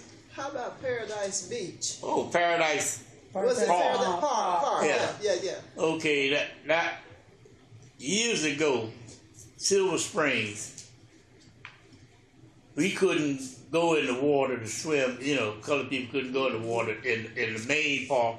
We could go in the bushes and swim. It was a swimming hole down. They used to tell me don't go down the water because the suck hole will suck you in. But even though we went down and swam in it anyway. But along came, they decided that we needed a place for the colored people. So they appointed Mr. Eddie Morini, manager of what's out there now they call Silver Spring State Park. That was Paradise Park. It was a park with we had the glass bottom boats over there for the colored, the swimming area for the colored, everything, for colored on that side in Paradise Park. And therefore we didn't have to go over to the white folks people's side. So that was there for a while, and I don't know what happened that they closed it down. They closed, but it's now considered everything over there. Silver Spring State Park. You go out, what is that, 35th, whatever that is. That's the County Road 35. 35. Okay. County Road 35, you'll get to Paradise Park. It's behind where the water park is, off Silver Spring Boulevard. You know where the water park is, where the slide is. It's Silver Spring. Well, Paradise Park is behind there on that road. Okay, but all this is a new world, a new day, and everything. Because on Saturdays, I used to go out to Silver Spring and put stickers on people's cars. It's stickers on so it said, a trip to Florida is not complete unless you see Silver Springs. And they give me little tips. I make my little change, stickers on people. But now you can't even go out there because you got to pay to park, you got to pay to do this, you got to... Marion County is not the Marion County it used to be, because even the boat ramps, you got to pay to put your boat in to go fishing now in Marion County. But you can go right in, I can say in Levy County, I can go back to Levy County. You don't have to, you can put your boat in on free ramps. There's free boat ramps all over. Not only Levy County, you can go down to Lake County. Lake Harris, we got boat ramps. Every county except Marin, you got to pay them. Go fish. You know, I tell you, it's not the Marin County. We used to have fun. It was a good time. I had a good time back when I was a teenager. So we had things for teens, you know. We had soda shops up on Broadway and everything for teenagers and whatnot. We had a good time. Did you have a favorite shop up there? Huh? But it's not the same anymore. Huh? Did you have a favorite shop? Do you remember the names of Oh, any well, a couple of my classmates had a shop on Broadway. We call it, they dead, both of them are dead. The Hunt sisters, Ira Lee Hunt and her sister had a shop where we gathered up there. Right there before it was right there on Silver Spring Boulevard. You know where you go up coming into 441, it's going up over the overpass the train track. Mm-hmm, I know that. Well, right down at this side at the bottom of the hill was this soda shop where we used to hang out. Right there. And talking about my grandmother, Freeman, she lived right down the street on Broadway. Her house was gone, everything on Silver Spring Boulevard. Her house was right there on Silver Spring Boulevard. All the houses are gone. They got grass growing around there now. All along there. Well, they got the street market was saved for Broad Street, and that's over there at the school. Howard Academy. At Howard Academy. Yeah, they got it. And it's out there in the back. Well, you see, well, the building they called Howard Academy when I was going to school was the elementary school. That's right. That was the elementary. Okay. We had a 2-story wooden building, white wooden building, 2-story was the high school. And then in the middle of the campus was the gymnasium. It was a big white building we had, floor, you know, and a stage and an open floor. You know, and we have 10-cent socials, you know, on like school on the nights. And I used to play the band. I used to play the piano, you know, and boogie woogie down. You know, we have 10-cent socials. Everybody be out on the campus having a good time. That was good days. I hear you. Now, how did you learn to play? You learned while you were at school. You had who taught you music? Classical music? Mm-hmm. Well, you believe it or not, I took lessons on the violin. Okay. That was my instrument, the violin. Mm-hmm. That's perfect. That's where I learned to read music on the violin. All right. I can read music for the piano, but not as well as the violin, because the violin got 1, maybe 2 notes. But the piano got a whole bunch of notes on the written music. Mm-hmm. Therefore, I don't read piano music as well as I do the violin music. Now, I can read it well enough to play. Oh, yeah, you play. I read it well enough, but I don't be reading actually what's on the paper. On the paper. You don't know. I'm reading. He knows how to improvise. No, well, I put my own you put your spin 2 cents in what is on a piece of paper. Because I don't like a lot of the way the music written, the way it's written. I don't like the way it sounds. So I play so much of it from the paper, then I put my 2 cents in it too, you know. Mm-hmm. Improvise. It's beautiful. You know, I've cleared it so you can play, Daddy. Huh? I've cleared it so you can come over here to play. What do you want me to play, fool? Something that you want recorded for posterity. What'd she say? Something that you want recorded for posterity. I think that you have 2 signature songs. One is a song from Showboat. Fish gotta swim, birds gotta fly. You know, I forgot it. And the other one is a religious song. Yes, my Jesus cares. Yeah. Because that is your song. Uh-huh. And we've heard that song for 80 years now. So You can't remember. You can see the Native American in this young lady here. That's my Jesus kid. Let me tell you what. I'm gonna tell you this, and I'll see if I can play. We traveled across the country on the southern border, from Florida to California. We stopped in Mexico in several places, Acuña, Mexico, and Mexicali. We stopped in Mexicali.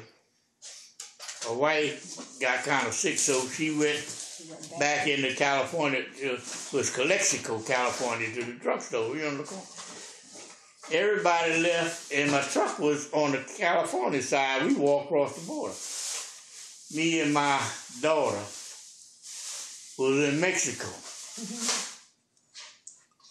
So they had an alert when all of a sudden when we got ready to leave, some people that crossed the border, you know, illegally, and they were detaining everybody. And all the Mexicans couldn't get out. So when we got to the border, I said, American. And look at her.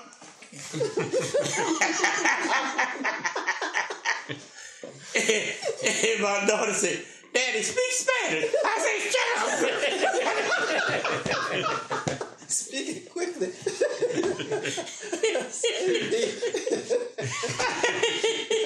And the truth is told, they didn't let us leave. They detained us. They kept him inside the place, and they let me sit at the border, but neither of us could leave until she came, because she didn't look Mexican. He had on cowboy boots, a cowboy hat, and overalls, and 3 times that day I had been taken by the nuns because I thought I was a child that was supposed to get on the bus with the other Mexican children. This is true. So they did not let us leave, and I do speak Spanish, and he does too. And until she came, they didn't let us go. I had to bring all of the identification back, so. Talking about speak Spanish now. I said, Wait to save me. you know, we have lived a wonderful life. We have traveled everything. We built a boat, but we bought a boat, and we came from Maryland to Florida. That was a trip. Oh, I sailed my own boat down. You know, Yeah, you told me about it. You came. yeah, we came in the TDK. I brought my boat down from Maryland. We had a 33 or 31 or 33 foot cabin cruiser. It's either or. I don't forgot now. But anyway, the ship to Florida, you had to have different laws for each state. From Maryland, they had some you had to have escorts, and some had you could. Oh man, it was a mess. You know, to ship a boat from up north down on the highway. I told my wife, we ain't gonna ship it. We gonna sail. Everybody said, you gonna what? I said, we gonna run this boat. And they said, you sure you can do it? I said, I'm gonna do it. I backed my boat up and filled it up with fuel, blew my horn, woo, woo. Down the Chesapeake Bay I went. I stopped that night in Virginia. I do the hook over in Virginia. I was in Virginia waters. Took my fishing pole, fish, caught our breakfast. So Lenny, let me tell you, I'm going to let you talk, Mom. No, I'm going to let you talk. Anyway, we had breakfast. Then I went on down, well, I forget what I did. But anyway, we got to, Virginia, Hampton. It was in Hampton, Virginia, where we tied up. Okay, yeah, Hampton, Virginia. And we tied up. We spent a couple of days in Virginia, sightseeing, Hampton and all that. What's that? I know the part. I can't even think. What naval base is it? Albemarle Sound, North Carolina. No. Virginia is the naval base. Norfolk. Now, I couldn't think of, my memory is not good like you. But anyway, after we left, I had to pull my boat up in the bushes because an aircraft carrier was coming out, and it took the whole channel. I mean, it was coming out. All the boats had to And we had to pull in the swamps to get that boat. That aircraft carrier, the Forrestal. The Forrestal, that's the right. Forrestal. She was coming, and the sailors was waving and all that coming. It was beautiful. All of them standing out there in their white uniforms. They were waving to everybody. It was really beautiful. Oh, but you know one thing? That was a trip well worth doing. Because we, they very seldom, let me tell you, from Maryland to North Carolina, you found black people on the water. They had boats. My boat looked like a rope. It's still connected. Yeah. It's still connected. My boat looked like a rowboat to some of the black folks' boats in North Carolina. It was a black man bringing his boat down from Connecticut, laid back, pushing buttons, driving. The reason I know, because I was looking to get some fuel. He said, I just got fuel over here. I said, well, he said, well, throw a rope up and I'll tow you back. I threw a rope up and tied his boat, and I had to climb the ladder to get on his yacht. And he's laid back there pushing buttons, running his boat, man. And he had 3, I ain't gonna say big fat ladies sitting on the back eating watermelon. Okay, he pulled me back in, and I filled up. But now, from Maryland, Virginia, and North Carolina, you found black people with big boats. Morehead City, we stayed 2 or 3 days. When we left Morehead City, hit South Carolina, that's when we were stranded. Black folks didn't have boats from South Carolina, Georgia, and none of them places, because we had to go through the swamp. They had little dugouts, like in the swamps in South Carolina. But up until North Carolina, we were strangers when we left there coming. We was in the intercoastal. Intercoastal. So what happened is, when we left South Carolina, we got to Georgia, a storm came up. So I said, we better pull in, get out of this storm. So I pulled into a river like Cove, and I tied up to a dock out of the way of the storm. And I looked at the chart and said 6-foot drop in tide. So I tied my rope 6 foot. That was in the. It was a 9-foot drop instead of a 6-foot drop. In the canal it was. In the morning when I woke up, my boat was hanging in the air from the dock. And I didn't know it, but I had to cut the rope to get the boat back down to the water. So I cut the rope so it fell. But when it fell back to the water, it knocked the generators out. Oh, man.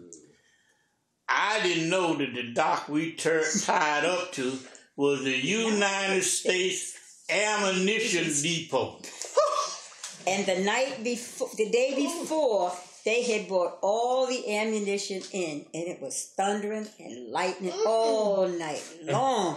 And if we had blown up, nobody would have known. No, but now let me tell you, I had to call the Coast Guard because my generators went out. With my radio, I called them on the radio, and they had to get permission to come in because I was in prohibited waters.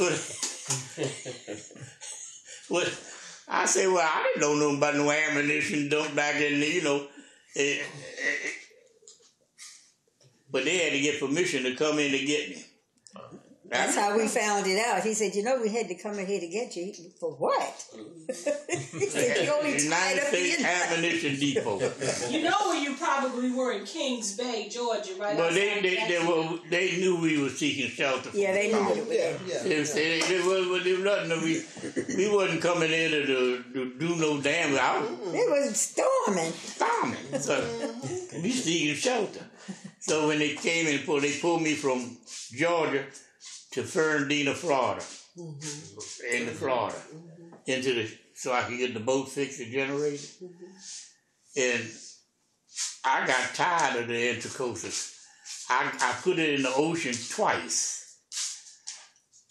I put it in the ocean and up at Albemarle Sound, and my wife was down below. She was fixing dinner, and she looked out the port, and we were starting riding, and she looked out the window, and when she looked out, she seen nothing water. So she said, "Where are we?" She up there, "Where?" I said, "We're all right." And my son was with us. She said, "Little Lenny, where are we?" He said, "We're in the ocean, Mama." She said, "Get back." But I was out there, I was riding high on the ocean. So I had to look for an opening to get back into the coastal. I got tired because I had to wait for bridges to open up and all that. I was riding the ocean. I was riding, So I went, but now that's the first time I got in the ocean. When we got to Daytona, she got off. Left my son and I, we were on our own. So when I took the Intracoastal all the way to Stewart, Florida, went through the St. Lucie Canal into Lake Okeechobee, crossed Lake Okeechobee into Clewiston, Florida, which is the Caloosahatchee River. And that Caloosahatchee River ran into Fort Myers, which put me in the Gulf of Mexico. When I got in the Gulf of Mexico, I looked at the chart, and from Fort Myers to Cedar Key, straight across the ocean. I say, "Son, we ain't gonna fool with this Intracoastal anymore. Your mama gone." I put her out there, and I rode her, and we came up on a storm before we got to Cedar Key, and I pulled into Christie River. The man said, "Why don't you stay here?" I said, "No, we're going to Cedar Key." Well, the next day the storm was started, I took her on into Cedar Key. And that was the end of me and Martha Reynolds. And the beginning of Martha Rosewood. Martha Lenny. And that was the beginning of Rosewood. I took her all the way down from Maryland into Cedar Key, Florida. And let me tell you, the white folks stole everything off my boat. Yeah, they were stealing. They stole the compass. I had a built-in compass on the dashboard. They took that. They just stripped my boat. Talking about, because there wasn't no black folk down in Cedar Key. All the white folks stole all the equipment off my boat. I'm telling you. But we eventually that's when I first got there. And then after they stripped it, they took the generators off my engine.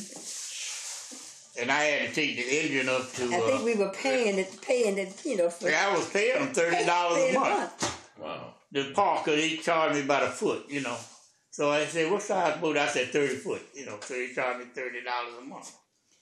But when they took the generators off my engine, I took the engine up to Thompson Garage in Chiefland to fix it.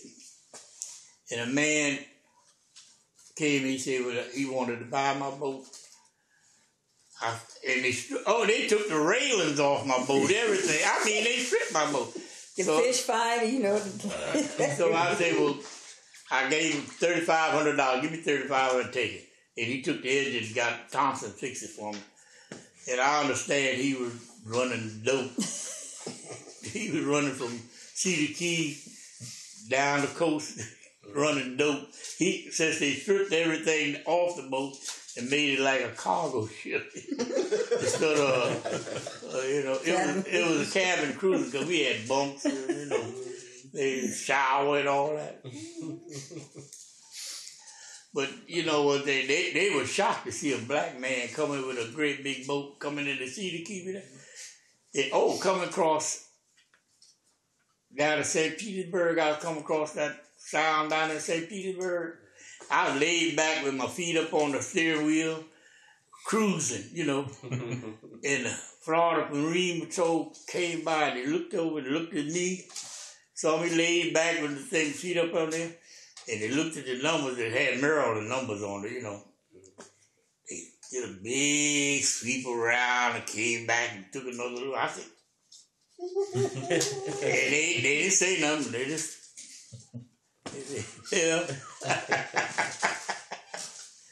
But, we've had, I had a pretty exciting life, I can say. Tell them how long I have been, I can tell people, one thing, I have been around the world 2 or 3 times on the ocean. I say around the world 2 or 3 times.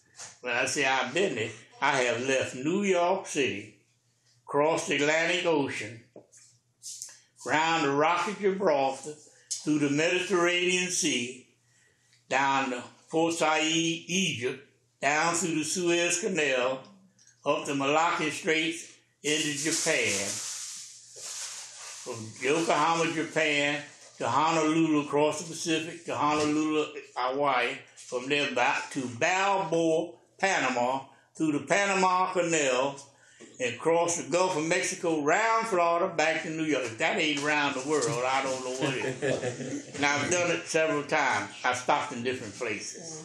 I've been in different foreign countries. I sat in the Temple of Zeus, where Nero sat. I had my picture taken in Greece, in Athens, Greece. Temple of Zeus, the Parthenon, I've been there. I've been to so many different places. I've been to London, England. You don't want to talk about your job? I've been. I'm not talking. You don't want to talk about your job in Washington. Oh, my job in Washington? I walk with, one thing? I walk with kings, presidents. I was security for heads of states. I was security for the Shah of Iran. I was security for Anwar Sadat, president of Egypt. Well, the first man I worked for was Abba Eban of Israel.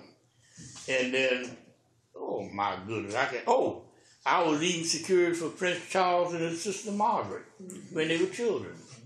What was it? What was the German man that came over here and gave you a case of vodka? Oh, I can't remember. What was that? I don't know, whatever the big man was over there in Germany, he gave you a case of vodka from Germany. Oh, that was up at the Russian embassy. Well, that was up at the Russian embassy. They gave me this vodka. But I couldn't name all of it. And as far as those are some of them. But all the black dignitaries I handled it, came to Washington. I was mayor, the first mayor of Washington, D.C. was Walter E. Washington. He was the first mayor, and I was his right-hand man. He even called me up on New Year's Eve. I said, I'm off this mayor. He said, well, I need you. Come on. I had to go to work. He wanted me for a reason. I happen to know the reason because I do the same thing. Pain in the neck with it. I do the same thing. Each year, the first person to cross your threshold has got to be a man. So when I took the mayor out to party New Year's Eve, I had to get out of the car and walk in his house first before I could go back to the car to help him and his wife out of coming out. So I was the first man to cross over that threshold. And believe it or not, I knew what he wanted because I've done that for... Even locked his own children. You cannot come in my house until a man crossed my threshold on New Year's, on the New Year. It's just an old... tradition. Superstition. It's a superstition. They said it's bad luck. It's bad luck if a woman crosses your threshold on the first day. And so I say, well, I don't know if it's superstition or not. You just ain't crossing my. My children, if they go out, they could not come home. They better find somewhere. I'm not joking. No, I know. I locked the door. I'm not joking. They couldn't come in. Whoever's in there is in there. And the first one to cross that on New Year would have to be, and they'll tell you. They couldn't come home. They'd go out and go talk about New Year's party. Better get home before midnight. But that's something, you know. Lenny, who was I don't know if you remember his name. He was the vice president of the bank of. Yeah. Yeah, he came over. No, he was in an accident. He spoke only Spanish or something like that, and Lenny could speak Spanish. Well, you know, I can't remember all them people. But it was one man I never heard of until I took him. Is it opiate? To Dulles Airport. I took this man to Dulles Airport. He was the president of Mauritius. I never heard of Mauritius. So when I took him to the airport, put him on a plane, he was going to London, he hugged me and kissed me on both my cheeks. And he said, come visit us in Mauritius, because you look like a Mauritian. He said, I look like a Mauritian. He was a brown-skinned, man, Indian man, from Mauritius. So when I got home, I looked on the map to find out where Mauritius was. It's a tiny island in the Indian Ocean. But I ain't never heard of it until I took him to Delhi, But I was a whole lot of dignity. Man from, what was it, Whitney Young from New York? Yeah, that was Whitney Young. That was your buddy. Yeah, he called me and washing up. He said, Walter, have Reynolds meet me at the airport. And he wanted a shiny car. Bring a nice shiny car, meet me at the airport. He was the last one to put him on the I put him on the airplane to go to Africa. You remember he died when he over in Africa? Yeah, Whitney Young. All those autographs and things that we have received from all these people that he has come in contact with, all gone. I had things from all the presidents. I used to, the thing about my main man was Tricky Dick, Milhouse Nixon. That was my main man. There are a lot of people say he's a Republican, they don't like Republicans and all that, but Tricky Dick was my main man. He raised my salary from little or nothing to a livable salary. I don't care what that. He raised my salary to a livable salary. Plus, he pumped and circumstance. He called up and say, "Come get him. He want to go to the boat. The Sequoia boat in the river, and he liked the sirens blasting and the red lights and the whistle when we go to the city to take him down to the boat. Oh man, if we'd be in a conference or where he gonna speak, he'd be in the back. We'd be back there shooting the breeze, sitting in, blah blah blah. He just down to earth. He was just down to, and all of a sudden, down, down here. down. He snapped the attention. Oh, he was something else. I don't care what they say about him, but now I'm living comfortable today from him raising my salary. See, he's the one that gave us a raise that was livable. Because when I was working, I wasn't making but $4,100 a year. And, I'm not joking. But when he got to be president, he raised it up to $60-some hundred. I'm not joking. couple of $1,000. I'm not joking. Yeah, shoot. You say what you want to say about it. He took care of you and your family. But that was my main job, protection of the President of the United States. And my first man was Dwight D. Eisenhower. I was supposed to. He was coming in on the train and I was standing next to the car. So when he come out, I was supposed to open the door for him to get in. Well, something happened, and they had a security, something other. So the Secret Service wished him away. He was in an armored car instead of that open car to, drive. So I didn't get to see him. But that was my first man. I thought, I'm going to open the door for the President of the United States. And I hadn't been on the police department but a week when they sent me down there to open the door for the President. But you did. People would come up to me and ask me questions, how to get to such and such a place. I didn't even know where I was. I had just went to Washington. I didn't know where I was. I know I was at the train station. And how I got there, they put me in the police car and brought me over there and said, this is the President car. Open the door. I didn't know where I was. But you did drive the lead car for the Nixon. Oh, that Tricky Dick, my main man. When he was inaugurated for the second term, I went to the White House in the police car and escorted his car to the Capitol to be sworn in for his second inauguration. And when we left the Capitol, that lead police car coming down Pennsylvania Avenue in the parade, yours truly. Driving President Richard Milhouse Nixon. Well, tell the story that Javen wrote about for you, him to win the essay about how you got to be able to drive a police car. Tell that story about 1963 in the March on Washington. Well, when I first went in the police department, I was assigned the number 10 precinct. The captain in the precinct, number 10 precinct, there never has been and there never will be a colored officer qualified to ride in the police cars. So we only walked.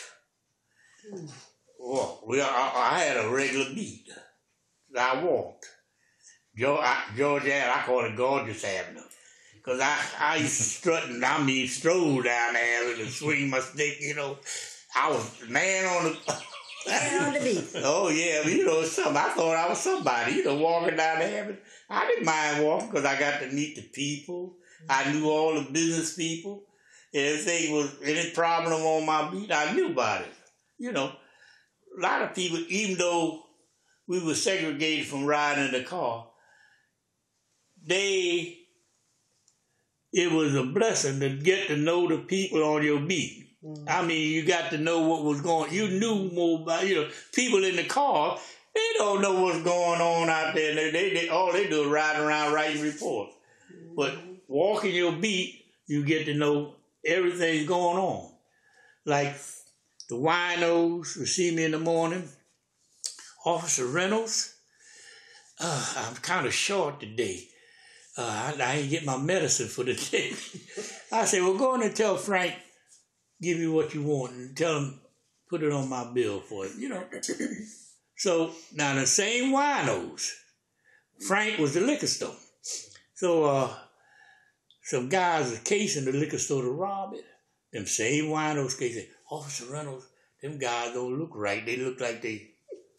So I say, well, Frank, I went in there, I said, Frank, let me sit in the back for a few minutes. See, these are people that come to you to let you know what's going on. And when I stroll down the street in the morning, they say, good morning, Officer Reynolds, if they knew me. If they didn't, they good morning, officer. They don't even say, how many people you see go say good morning, officer now? No, but I was somebody, and I enjoyed it. I'm not joking. But those days are gone forever. See? Oh, what my daughter was talking about, since we wasn't qualified to ride in the police car, when they didn't have a white fella to put in the police car, they would park the cars in the alley. It was only 2 cars, actually.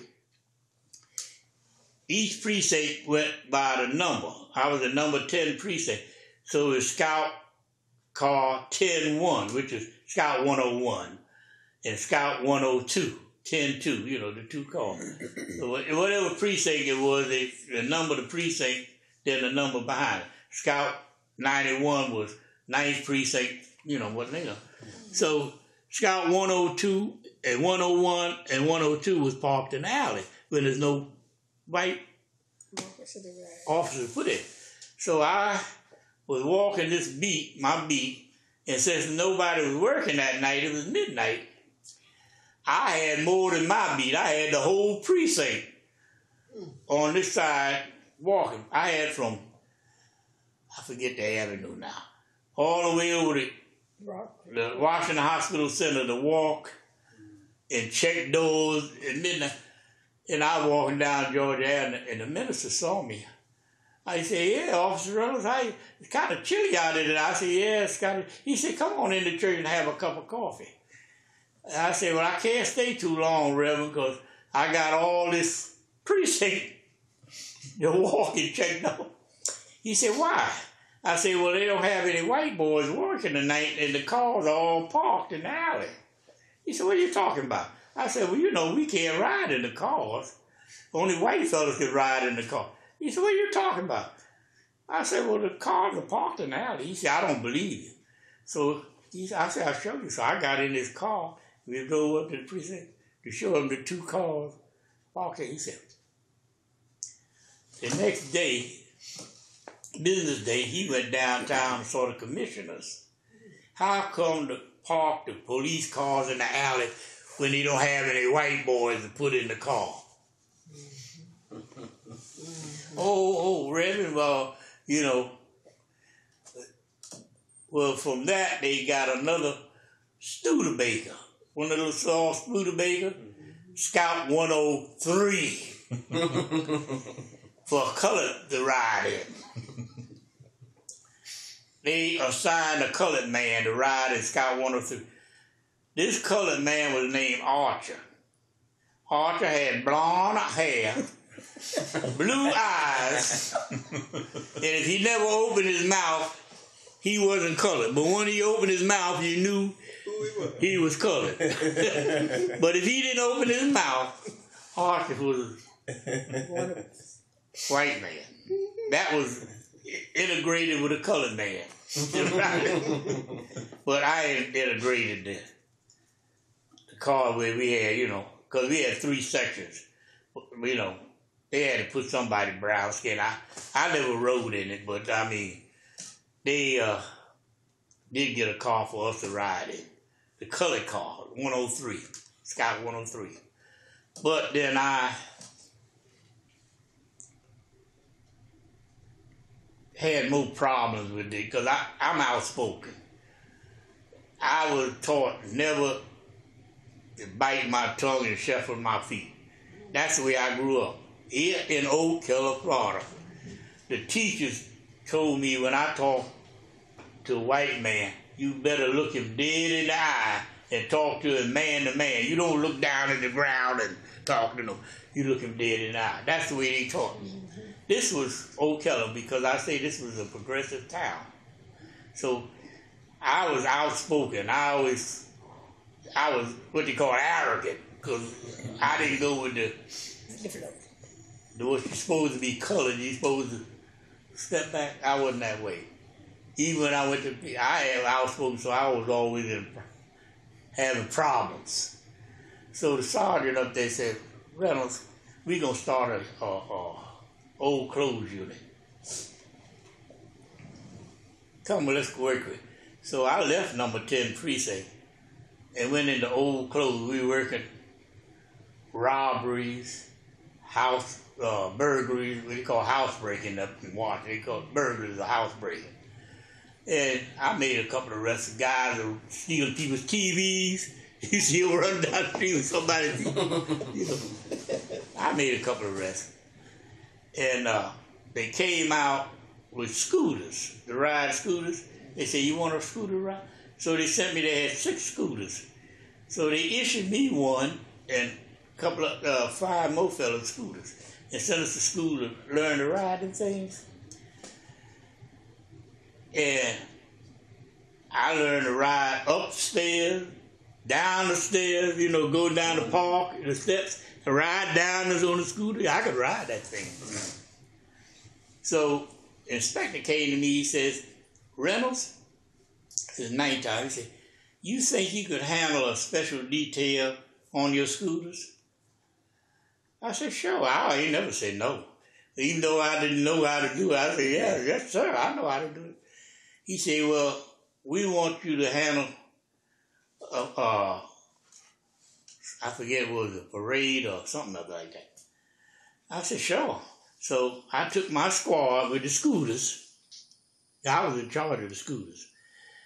And I taught them how to leapfrog from intersection to intersection. So the parade, you stop this car and the next one would be ahead of you to stop it there. And when everything passed, the next one would be, leapfrog ahead of the parade. And the inspector said, oh, you're doing a pretty good job. So he said, you in charge of this unit. And he called it the Special Operation Unit. And the Metropolitan Police, I was the one that started it. Okay. Not only did we have parades, we handled funerals. You see the chef service. And the circus came to town with the elephants and whatnot. We handled that. And then when they went over there, we had to handle traffic control at where the circus would be. The baseball games, we handled the traffic coming into the baseball. Special events. Any special event, my unit handled. So I was an officer. So a desk sergeant down in number 5 precinct got promoted to full sergeant. They sent him up to my unit to be the sergeant in charge. I had to show him what was going on, tell him what was happening, how he was operating. So it wasn't soon after that I became HISTORY. I became history. And right today, we got a magazine, a book they put out. Special Operation Division, they don't mention me nowhere, no. But I'm the one that started the unit. That's the truth. My wife can tell you that I'm the one that started the unit. But I don't mind it. But now they promoted certain people act of Congress. I got fellas promoted, but I didn't get promoted. But like Walter Washington, the mayor, it was a man, he passed not too long ago. I got a brochure where he said he passed. I forget his name. He was a detective from 9th Precinct. He was relieved me. It was 3 of us that worked with the mayor round the clock, 8 to 4, 4 to 12, round the clock. The one, the detective, he stayed sharp. He was Jim Dandy he stayed sharp. And efficiency time came for promotion. They gave me an 85.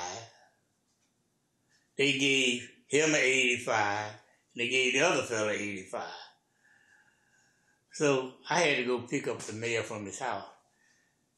And I was discussing about the 85. Because 85 is above average. But it's not enough to get promoted. The system in the police department is your efficiency counted 60% of the exam. Your written test counted 40%.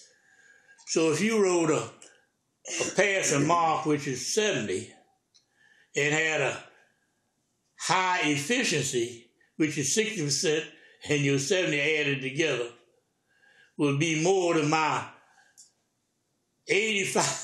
You understand? Mm-hmm. So 95 is a high efficiency. They gave me a 85, which 85 is above average, but it's not enough to do anything. So the mayor asked me, he said, what's wrong with it? I said, I'm so sick and tired of this colored folks' efficiency. He said, what? colored folks and fish you talking about? I say, well, all us colored folks only get an 85, and the white folks get 95, which gets them promoted. He said, what are you talking about? I say, well, you take Saunders is his name. I say, you take Saunders. Saunders, is jam dandy, you see him neat, on the ball. He got an 85 just like me. And you know he's top man. That's what I was talking about Saunders. He said, I don't believe so. When we got to the office, the mayor got on the phone and called Saunders. So, Saunders, what kind of fish did you get? He said, 85. Thank you, son. He hung the phone up, picked it up again, and called downtown the headquarters, the chief of police. He said, I want to know why you gave my man Saunders an 85 efficiency. Oh, Mr. Mayor, I heard him on the phone. I could hear him. Oh, Mr. Mayor, we meant to give him a 95. Automatically, he was just promoted right there on the spot. You see that? I didn't get promoted. Saunders got promoted, though. I didn't get.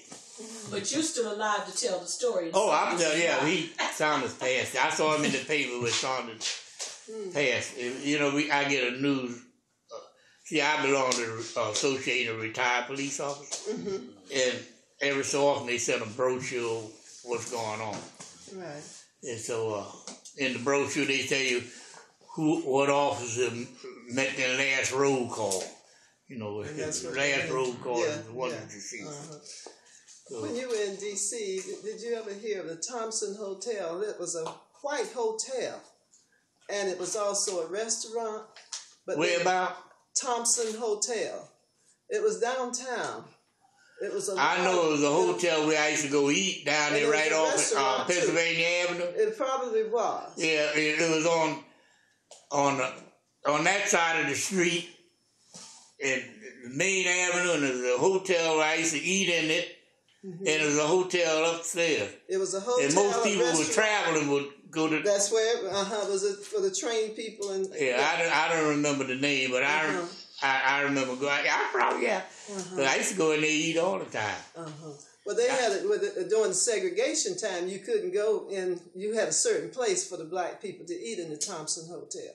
Well, down there, I always could go in because I was the police. Well, that's right. You had no problem. You could go in there. I think about when I first went to Washington. My mother's put me on the bus to send me back to Florida. I was in New York, and she put me on the bus to go to Florida, the Greyhound. From New York to Washington, I sat anywhere on the bus. You could. When I got to Washington, we had to change to get the bus going from Washington south. That's when I had to get on the back seat. That was the Mason-Dixon line. Yeah. Washington, D.C., nation's capital. Capital of the United States. I had to go in. They had a colored waiting room and a white wait in Washington, D.C. That's right. And you don't tell me. Yeah. But tell them what you did, Lenny. Huh? Tell them what you did. Oh, that wasn't coming to Florida. I went to Aunt Rebecca's house in Jacksonville. Oh, yeah. You talking about? Oh, I know what my wife's talking about. I was at my Aunt Rebecca's house, my grandmother's sister, the one that made the pie for me. Oh, yeah. She gave me a nickel. The bus, it was a nickel to go back to the bus station. So I could go get the bus to come to Ocala. So she said, here, son, here's a nickel to go to, the bus station, get the bus to go. I had the ticket. So I got on the bus and went to the bus station. A little cubbyhole corner at the bus station in Jacksonville for the colored people. It was a little angle like that. Wasn't a way, but only two people could get in there. Stand up in there. And you couldn't sit down. That was the waiting room for the That's colored. Right. They had them stand. So I didn't go in. I was on the platform waiting for the bus. So the bus came in going to Ocala. There's two buses. One came in an hour early and the next one was an hour later. The one that come in an hour early came to Island Grove and what's the way with Joe Me in there? Hawthorne and Island Grove. Mm-hmm. The other section came around through Gainesville, Old Keller. Mm-hmm. So the first section, Island Grove section, the dispatcher said, "Can I have 5 colored servicemen?" This is during wartime, 1943 or 44, World War II. "Can I have 5 colored servicemen?" So 3 soldiers came up. They said, "Any more colored servicemen?" It was only 3. So he said, "You boys stand aside." They wouldn't let the servicemen fighting for the country get on the bus. They filled the bus up with white folk, even the back seat. And they said, "All you folk had to wait for the next section." Well, the next section went through Gainesville. I wanted to get on that one because that was a straight shot to Old Keller. Going to Gainesville and then coming over there, that's way out the way, you know. Anyway, next section came in. Man came in, "Can I have 5 colored servicemen?" It's still only 3. So they took them, carried all the colored folk aside, and they loaded up the bus. Except that one little seat behind the driver, one seat behind the driver, and I saw it. I walked up to the man, I said, "Mister, tell me why you can I ride this bus?" He said, "Ain't no color." I said, "Me no color, cubano. I must be Ocala and get my paper, leave, and go Tampa, and leave country." So he looked at me. He walked back over to somebody over there. He pointed at me. So he came back over. He said, "You get on the bus." So I got on the bus. You know where I sat, don't you? Right behind the driver on the front seat of the Florida. It wasn't a Greyhound. It was the Florida Motor Line. I rode on the front seat of the Florida Motor Line. Let me tell you. We left Jacksonville as the people behind me got off the bus. And we rode down the road a little further. As 2 white men got on the bus. He looked at me sitting on the front seat behind the driver. He said, "My God, you see what I see?" And he sat down behind me where the people had gotten on. And all the white folks on the bus said, "Yeah, he's the only one got on in Jacksonville." I heard him talking. Only one that got on in Jacksonville. He said, "Hey, boy. Hey, boy, you hear me talking to you." I didn't pay no attention. All of a sudden, he hit me on the shoulder. "Hey, boy, I turned around and looked at him. "Hey, boy, did you hear me holler? What the hell you doing sitting on the front seat of the bus?" I said, "No, I'm in Grace and y'all." He said, "By God, that boy must be a foreigner."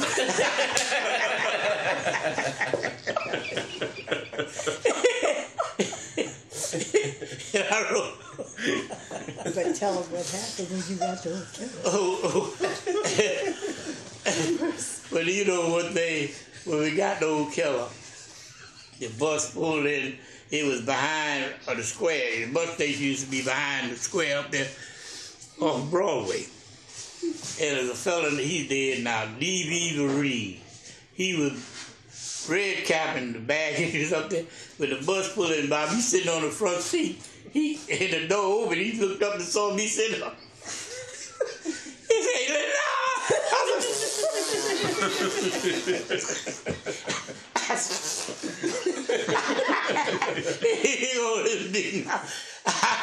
I jumped up and walked out there.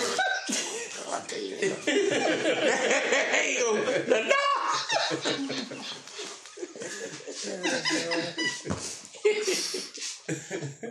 Oh, me.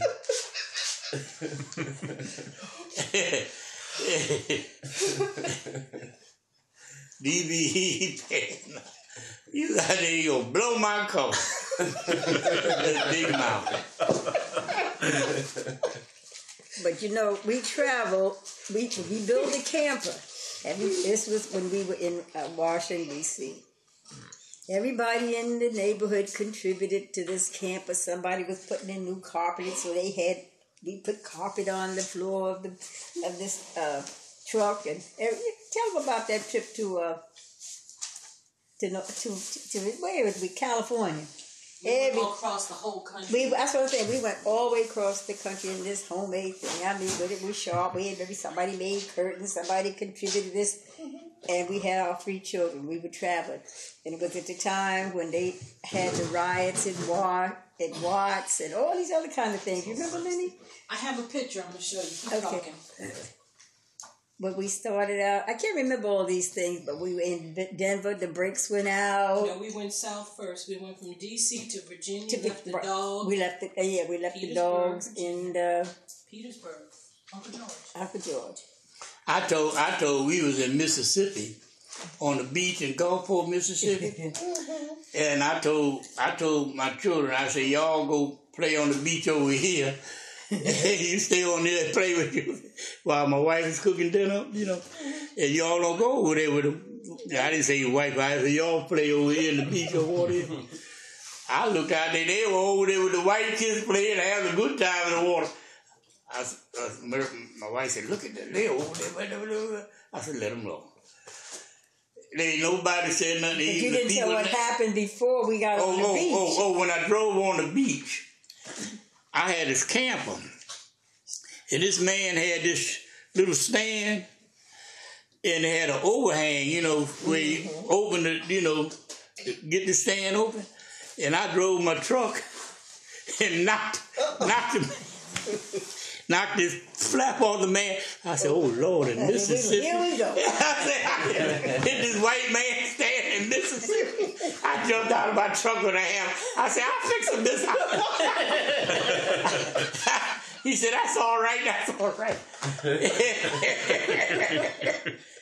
said, well, I just want to know, can we park on? He said, you welcome, park anywhere. But this was back in 1967. 68. 67, I think. 67. Because Pop died in 67. Here's a camper that we built.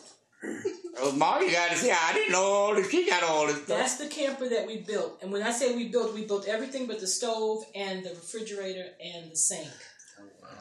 We built the beds, the walls, mattresses. We even made the mattresses.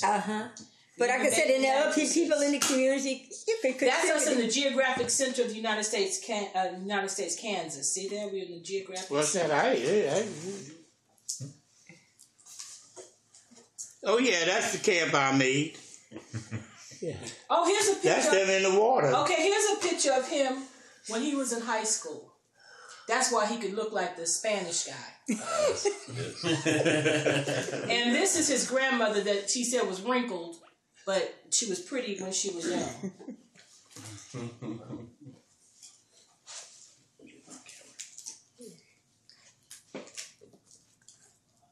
There's a picture of me as a baby on the back. How about that? That's a picture of me when I was a baby. Ain't that something? If I didn't have it and didn't put it outside, it would be gone forever, right? Thank goodness you have it. And here's another picture of him in his police uniform in Washington, D.C. Oh. I didn't know we had all them pictures. Yeah, we had them. I had more. Your son took them, and other people the kids took them all. And those are the 3 children. Where are the 3 children? Maria, Lenny, and... Oh, that's us when we were little. That's when they were little. This is me, the baby pictures. You know that? There's Doris and Aunt Ethel. Yeah. I got one of you and Mommy. I'm trying to think of it. Ain't that something?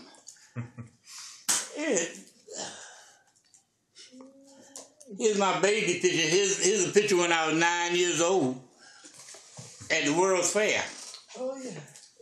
1939. I didn't know it. I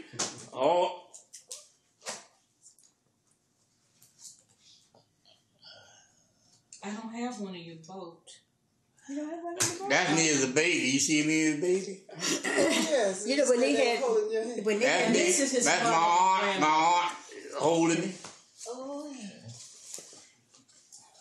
Maria, Uncle George You know when they had the riots. Yeah, you know when they had the riots out in out there in Watts. He went down there to help set up the program and everything else. He was a I know you got this teacher at Virginia State College. I'm gonna pass that on. Pass it back. Oh, sorry. Now this is my father's. This is to show you our family background. That's my mother's father. And that's my father's mother. Okay. Does that look like Aunt B off of Andy and Mayberry? Does she look like Aunt B? Who's that? Your mother. Oh, yeah. And my father. And her father. Father, mother. I told you, in school, these kids said, "There's your father, white." No. They used to say, "What that white woman doing coming to school for me?" Here's another one of his grandmother. Hold on a second. Okay. This is him as a little boy. How old were you in this picture, Daddy, with your cousin? How old were you in that picture? Down there. How old were you? Where your thumb is? I was about 5 or 6 years old. Where you get that picture from? Okay. This is O'Keller when they still... Mary, this is a picture of me and Doris when we were young. Yeah, I've seen these. I never saw that. Oh, right here. I never saw that. No, that's New York City. But this is okay. O'Keller 1967. Wow. That's in front of the house he said that he gave away, but he sold. This picture here was what, Maria? You were the only one sitting there. Oh, that was when I was working for the agriculture department. You know, now that's Aunt Minnie and them in the house. There's a big tree there now. Yeah, that's little Lenny, all y'all.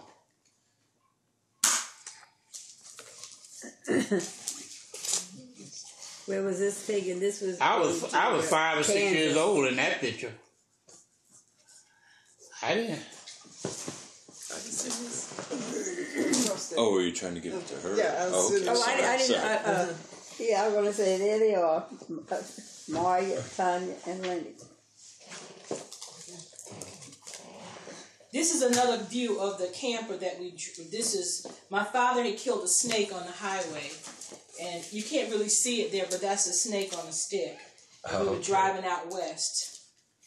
While we were driving, these are people that we met. I think this is Indiana or Illinois. And they ended up being related to my mother, but we just driving down the road and asked the people, could we pull in their yard? And didn't know we were related. We didn't know they were related. And we'd never been to this state in our lives. So how did you Never. got you related? Later on, because... Kept talking. Yeah. Oh, just kept talking. Mm-hmm. It happens all the time. I was in a laundromat last week, and this lady came up to me. It was last week, and she said, "Is that your mother in the car?" I said, "Yeah." She said, "She sure looks like my sister." I said, "Well, you can't be your sister." She said, "Well, where is she from?" And so we started talking, and she said, I said, "Well, you know what? You don't look like my mother, but you look like my husband's mother or something." She says, "Really?" I said, "Well, where are you from?" She said, "Well, I have people in Alachua County." I said, "My husband's from Alachua County." She said, "Well, we're Simmons." I said, "He's a Simmons." And that was at a laundromat, not in Alachua County. So you can meet people. You can, yeah. That is true. You got both sides. Oh, okay.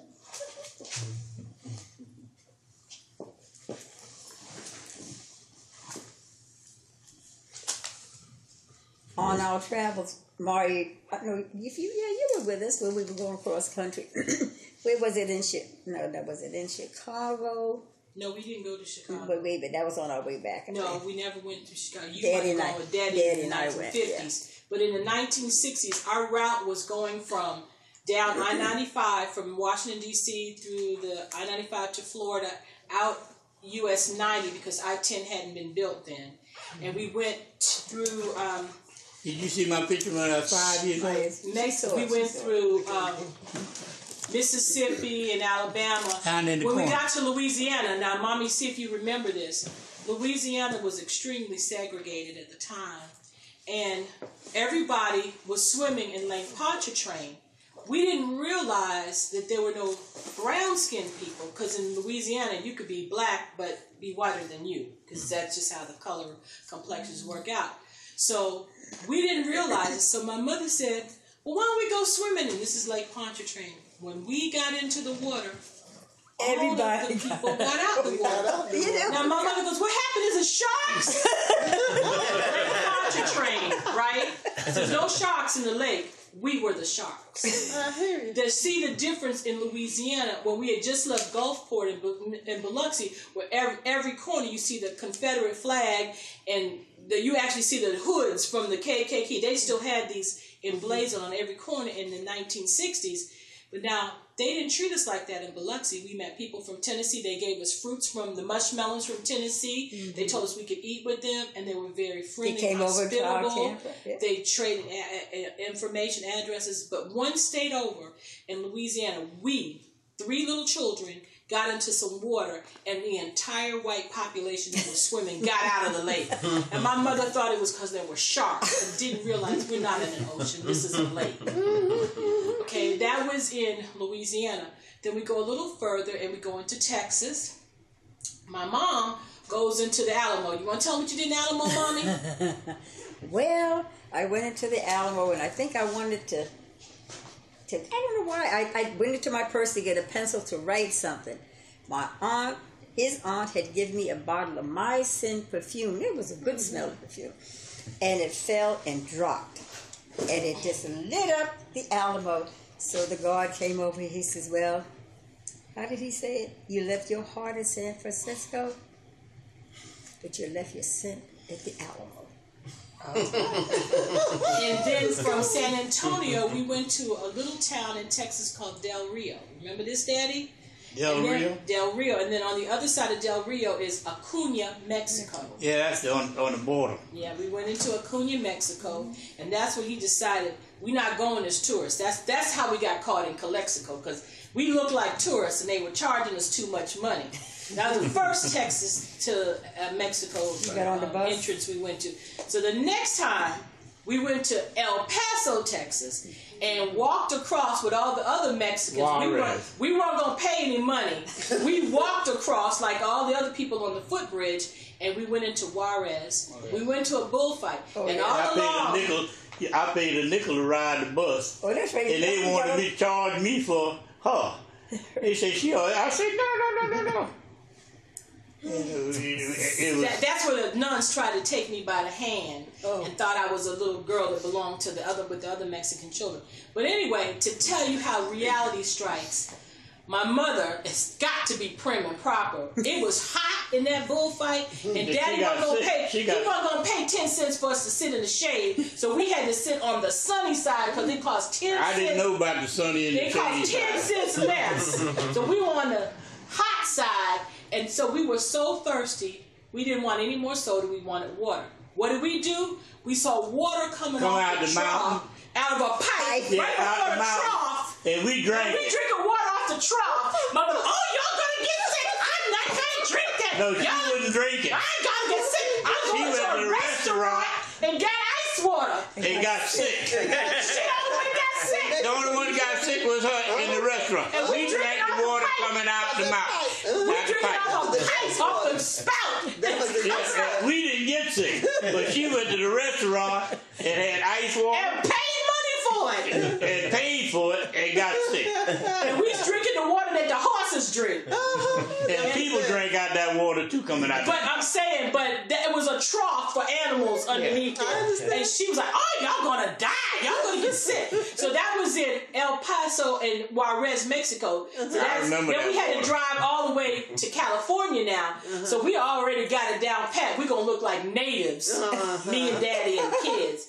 Mommy's sick as a dog. I don't think I'm gonna live. That's why she had to go back into California, because she had to go to a pharmacy to get something. And she was sick, but we were healthy. We drank the rainwater off the side of the building. That's why you would back into California. But had she not gone back, maybe we would have never been stopped. But she was too sick. And we had to be detained because he forgot this other part of the story. It was a man who had broken out of jail down in Guadalajara and had taken his daughter from the orphanage, and they were trying to get back into America. I matched the description. He matched the description. Ooh. It wasn't just that we were Mexican looking like. We matched the description of an escaped convict and the daughter that he had taken from the orphanage. That's why they didn't let us go. And the fact that we both could speak Spanish and whatever. So that's why we got in trouble. And when you said you're a police officer of Washington, D.C. I had to go. That didn't work. It didn't work. I had to bring all his ID back over there to show. Because if you had seen him, when I tell you his look matched what we needed to look like. Did you see that picture? He can really look authentic, whatever he wanted to be. Overall, you see this hat? You see that? You see that? Okay, that's how he looked. Who is that? You see this picture with the cowboy hat? Yeah. Okay. He could have looked like he was working on one of those farms that goes back and forth. Mm-hmm. And that's how he looked, just like that when we got basically arrested because they weren't letting him leave. They kept him detained inside. You can call Washington, D.C. Well, everybody knows Washington, D.C. is the capital of the United States. And nobody in California is going to talk about Washington, D.C., right? So then we went from there to California. We went to Disneyland, remember? We were in Anaheim. Mm-hmm. Anaheim, yeah. Yeah, we went to Disneyland, rode the Matterhorn. I got sick. Went to It's a Small World. It's a small, small world. Yeah. Then we went to Las Vegas. Oh. And my mother is the so-called gambler in the family. Daddy's not. He put a nickel in it. What'd you get, $40, Daddy? Yeah, I hit the jackpot. You got $40 in nickels. My mother put in $1. And she was changing. She didn't get nothing. Just eating, losing my money. You know one thing? I sat up on the counter and had ice cream and a piece of pie while she was jing, just throwing my. She threw away $20. And I hit the jackpot up on the table. On a nickel. I'll never forget. And this is the first place we ever saw homemade donuts. Remember that, Mommy? Oh. We were in there, and they were making donuts from scratch and putting it into the oil. And we were fascinated because we'd never seen homemade donuts before. From there, we went to Utah. Remember this, Mommy? Mm-hmm. We went to St. George, Utah. And at this time, people of color were not permitted into the Mormon or the Latter-day Saints facility of worship. In fact, we were not considered really humans at that point. We were substandard humans. Mm-hmm. This is in the 1960s. Mm-hmm. But they were very gracious to us. They told us we could not go into their temple, but they let us into the basement. We were the first blacks to even go into their basement. They were the first black people they saw, I believe. We went to some place out west and they said they'd never seen black people. They called the town and they said they'd never seen black people before. And they told us all about Joseph Smith and the Latter-day Saints. But I not forgot that. And that was in St. George, Utah. Then we went through, where else did we go through, Daddy? Denver! Oh! My father, we built this Bronco. Is that where the transmission died or something died? It's stuck, the brakes. We were at the top of the mountain in Colorado. And he had to free-wing it with no brake and no transmission, because you didn't have brakes either with something going on. Yeah. And he made it from the top of the mountain to the bottom of the mountain. And we got to the bottom of the mountain. It was a Ford, remember that? A Ford, was it a factory or something? That was a Ford. It was a dealership. We went from the top of the mountain not knowing if we were going to safely make it to the bottom of the mountain, because it went through all these hairpin turns. Mm-hmm. And this is before they had the fancy interstate, so we were on them 2-lane kind of roads. Going around the mountains. With no barriers on the side, and his speed is getting progressively faster. Mm-hmm. And with the weight of us on top of the camper, we had to kind of strategically where we're going to sit now as we going down, descending this mountain. And at the base of the mountain was a Ford. I remember it was a dealership or something. And they fixed the truck. But that was God's blessing, because we could have been at the bottom. It could have been a Chevy dealership, right? But anyway, it was that. We got that fixed. He's had his hands around us all our lives. Yes. We have been a very blessed people. And then from there, we went into Colorado, Kansas, Missouri. The next exciting thing was Ohio. Remember this, Mommy? We went across a bridge that went from Ohio into West Virginia. Right. And my mother goes, man, this is the rickiest bridge I've ever seen in my life. How many people cross this? 1 week. 1 week after we made it back to Washington, D.C., that bridge collapsed. I don't know, maybe you're too young, and all the cars fell down. All the people that were on the bridge died. You know one thing, speaking of that, I was in Chicago at my uncle's house in Chicago, and we had to take the train to go downtown, the L, you know. Yeah, the L. And as we were going around the curve downtown, the train's like, I said, listen to this thing. This thing like it's going to fall off this track. Because it's squeaking like that. My uncle said, oh, no, don't worry about it. It's been squeaking like that for 100 years. It ain't going to fall. I got on the thing, came back to Washington. When I got back, you know what happened? It fell. That train fell off the track. That same train fell off the track. But to tell you how life always comes around in a circle, that happened in 1967. Now flash up to 1987. I'm working as a health inspector in St. Augustine, Florida. And the woman that worked under me was from Ohio. And I said, oh, I've been to Ohio when I was a little girl. In fact, we crossed a rickety bridge between Ohio and West Virginia, and it collapsed the week after we were on it. She says, my father was on that bridge.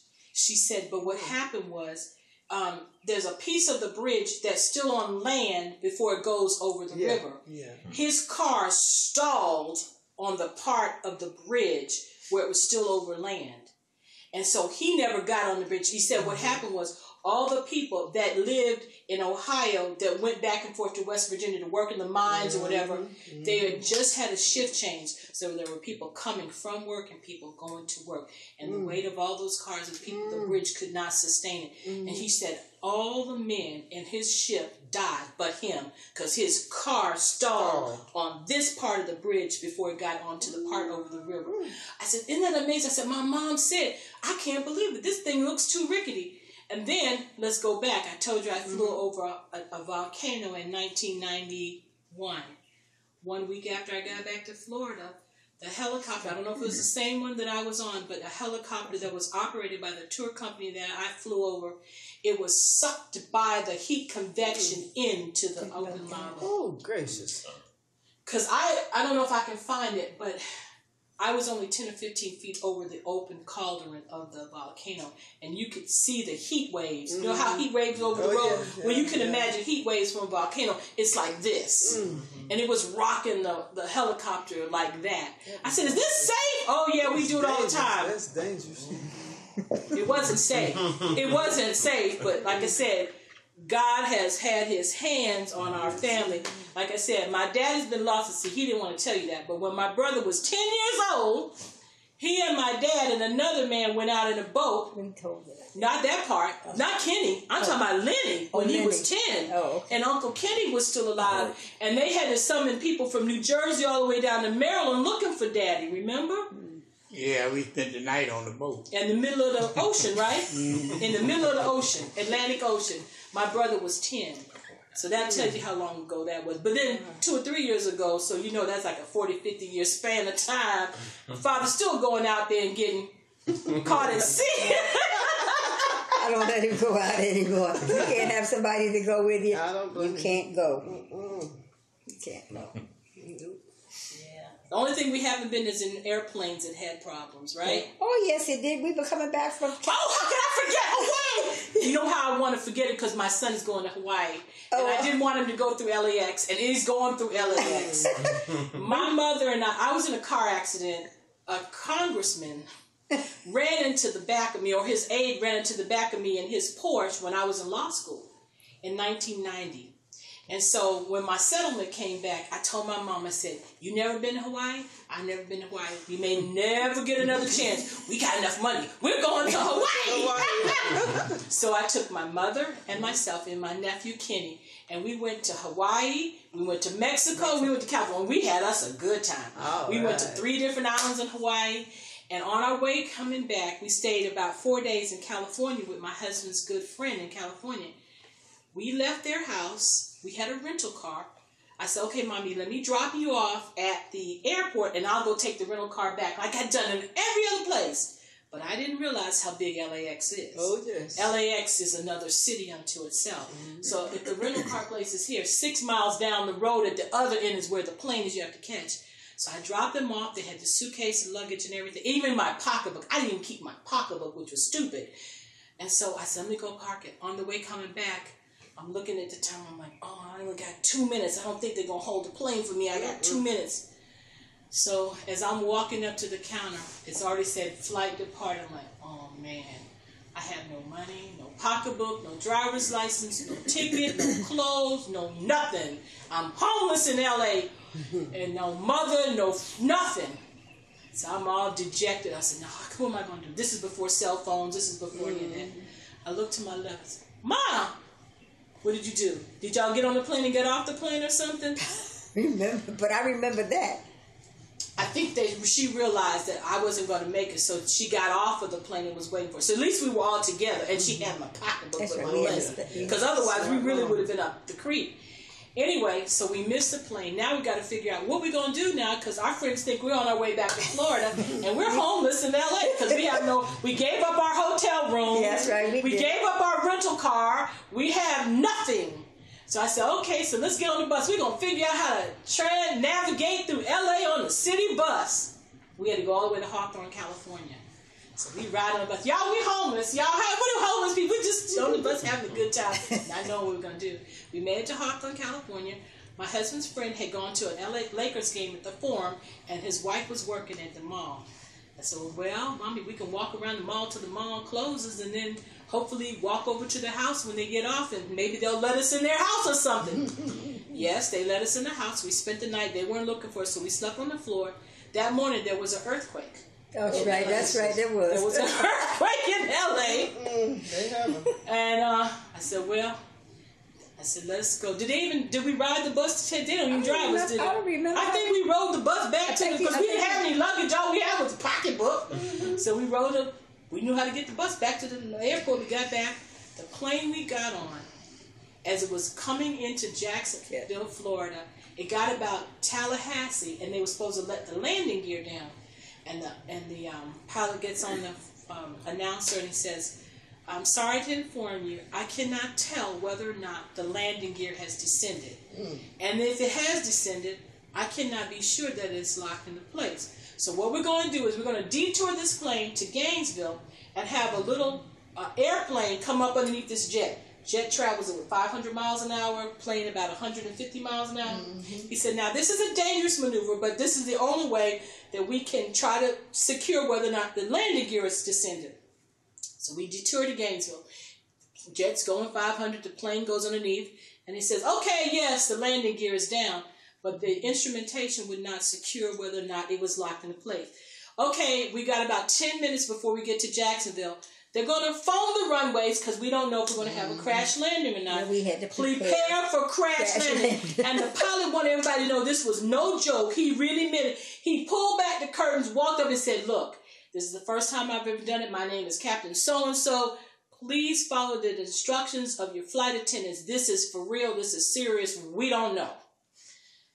There's this one man that thinks he knows everything. He was a passenger. He said, this is not going to happen. There was a lady, she stood about 6 feet tall, a stewardess. Her name was Edith. I'll never forget it. She said, Mister, this is no joke. Took the man and pushed his head. He said, this is for real. They were scared. When she did that, everybody in the plane put their head in. Everybody was down. All people that couldn't bend, they were trying to bend. And my little nephew was crying, are we going to die? We're going to die. As we entered the Jacksonville airport, somehow, even with our head down, we could see there were fire trucks on both sides of the runway where we were. They had cleared everything and they foamed the run because they did not know if we were going to crash. When he landed safely, the pilot ran back and said, thank God we've made it safely. You can now exit the plane. Everybody ran straight to the bathroom because it was like, thank you, God, we made it. So that was our experience coming through LAX from Hawaii. Now my baby has to go to Hawaii by himself. Mommy's not going. He's not going to have a mommy. I had my mommy, and I was 30-something years old. He's 17, so that's why I didn't want to recall Hawaii mommy. That's right. We made it. We made it. But we were together and got lost at LAX and messed up, right? So anyway, that was our trip from Hawaii. But it was interesting. When we went to Hawaii, we learned some things. The people that we see on TV that we think are Hawaiian are not necessarily Hawaiians. Hawaiians look more like my mother and my father. That's right. Those are more like people from Polynesia, from like Tahiti. That the Hawaiians look like them. Because when we were there, remember the man told us there's only about 300 or 500 full-blooded Hawaiian people left because they've intermingled with all of the other people from Japan and China and other countries. He said, and he was a big guy. He was about 6'4" or 5". They're big people. Yeah, the guys are real big. So we learned what Hawaiians look like and about their outfit. What was that man's name, Maria? Heavy D. Heavy. Yeah. Was that his name? No, but we called him. He was huge. That book got damn. You know, you talking about people intermingling. It was an article I read in a magazine years ago about Virginia. They said there was no such thing as a white, full-blooded white person in the state of Virginia. Mm-hmm.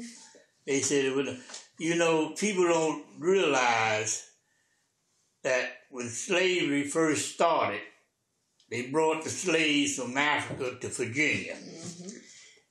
Not only that, they had what you call indentured servants from Europe, white, that they brought to Virginia. And the indentured service was the same as slaves. They mingled. You take my father-in-law. He is a product of the indentured service mingling with the slaves. Because in all essence of the word, he was a white man. You saw a picture of him. He was a white man. He was white. Mm-hmm. But Pop Davis, his brother would get mad if you called him a white man. And Ennis was whiter than Pop. I got a picture of all of them. I have a picture of all of them. And Uncle George, he was a redneck. Uncle George was so white that you could see the blood coming out of him. He was a redneck. I'm not this is Uncle Ennis, the one he's talking about. Now, he looks like a Confederate, doesn't he? You got a picture of Ennis? I got a picture of Ennis. I'm going to show Uncle George, too. Here's Uncle George. He get mad if you call him black. This is his older brother, Uncle George. Uncle George. You see him? And I'm going to show you my mother's father if you didn't already take a picture of that. So, those are 3 brothers. Let me see this. You got Uncle... yeah, and next to your mother. Oh, that's Uncle George. He's the redneck. Uh-huh. And I'm going to show him your granddaddy. And then on the other side was Uncle Ennis. There's me with that double-barrel shotgun I was talking about that burned up. That burned up. Oh, yeah. Huh? I just had one with your daddy, Mom. What? That old long-term double-barrel shotgun? I'm so glad these pictures are here. Yeah. Ooh, Okay, now this is my mother's father. So that's 3 brothers. And do they all not look Caucasian? Yeah. I mean, there's nothing African... I wouldn't have guessed. He could be your father or grandfather, right? Looks a little like my grandfather, actually. See, there's nothing African or Afrocentric. There was no aspect of them that looked in any way, especially him. He looks like he should be called Pappy with a corn cob and he looks like a Confederate. Do that. Uncle Ennis. Oh, this is Uncle George here. That's in there. But those Uncle George and he used to like to take me with him wherever we go. And I get in the restaurants, Uncle George, and everybody look around.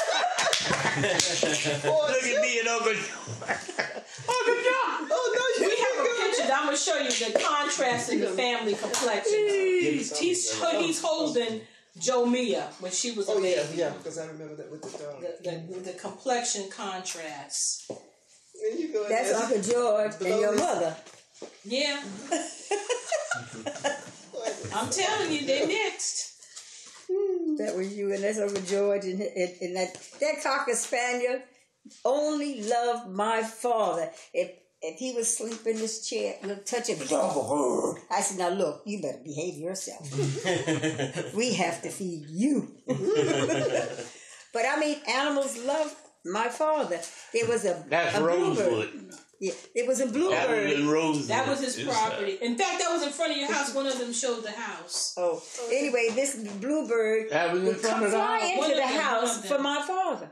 And he'd sit there. Let me see if I can find it. Can you imagine my pictures were damaged. And I said, look, it's time for you to go, buddy. Yeah. I don't want you messing in the house. I'd open the door and he'd fly out. My father would go out. Yeah, he would go out. My father would go outside and he'd come out there. He had a friend. No, I don't know. The animals just like it. That's interesting.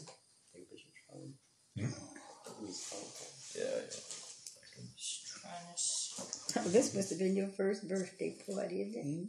Happy birthday. Whose? Robert E. Days. See, so many things are missing. Mother had put in the paper. When he died, a year after he died. And this one, his happy birthday, honey, when the evening shades of... Oh, yeah, that's when he died. I was trying to see if I could find another. That's your daddy. Yeah. And your little dog. His little dog. Cute little dog. That dog wouldn't let you get near him. He'd be sitting in the chair, and you go near him. That dog gets you, ready to get you. Never forget that little dog, stupid dog. You know, he's like my father. I thought I had another one in the house. I guess there was one with Uncle George standing in front of the house. I guess that one. There's the best dog I had. There's Frisky. Oh, Frisky, yeah. That's Frisky. Yeah. But that was my dog. Frisky was mine. When we were in Rosewood, you know, when you come into that road to go back, the sand would be so sugary that I'd park the car, I'd whistle, and the dogs would come to meet me. So I wouldn't have to go back by myself, especially if it was dark at night. Anytime I'd whistle for them, they would come. That's good. Yeah. That's good. They were good. That was the best. Because they were running free. They wouldn't change.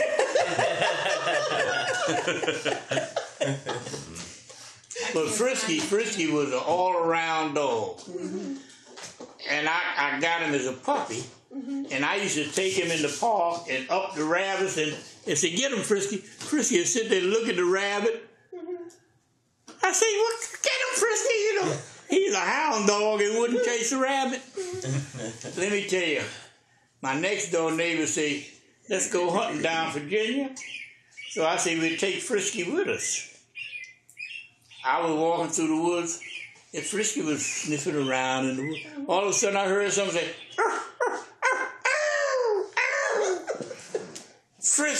Frisky had up the biggest deer you wanted to find. And he was dead on that deer, and he was hollering. He ran and brought the deer back up the road. I was standing in the road, and here comes the deer up the road, and Frisky dead on his. And I'm standing, and the deer coming dead at me. I said, bam! I just shot up in there. So when I did that, the deer jumped over the head, and Frisky came up and then when the deer jumped up, he took off running after him. I said, I got a dead dog instead of a rabbit dog. But you know one thing? That dog. Okay. Let me tell you about Frisky. Frisky would put his feet up on a tree and look up. You know what it meant? A squirrel was up there. He didn't treat a squirrel. Oh. And let me tell you, my wife, I'm going to tell you a secret. My wife and I, she said, let me go hunting with you. So I gave her my little 410 shotgun, and we were going along, and Frisky was walking along the road, and all of a sudden Frisky froze, his tail shot back. I said, oh, look at Frisky. There was a big pile of brush there. I said, he's pointing birds. I said, I got an all-around dog. So I said, Mary, get ready. Get ready some birds, because Frisky pointing them. I said, you ready? She said, yeah, I'm ready. I said, you sure you ready? I said, yeah. I said, get him, Frisky. Frisky leaped on the pile, and the bird, she through the door.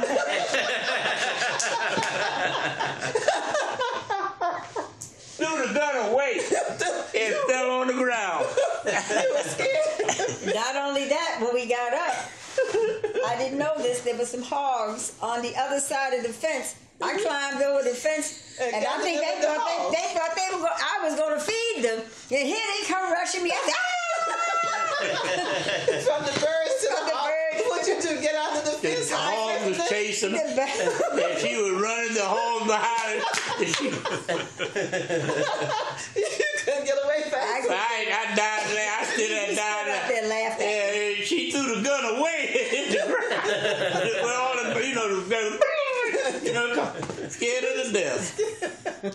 You had no idea they were going to attack. No, I didn't know they were going to. There's another picture. You hear all the weeds. Yeah, they have all that noise. Yeah, it frightened me to death. And you went on down. They were quail, quails. Oh, yeah. Oh, yeah. Oh, my goodness.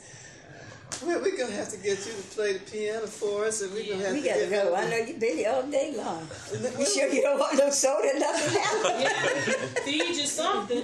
No, I have some water, and I always bring my water when I go out. So. But I mean, we got other things. I know, but I'm fine.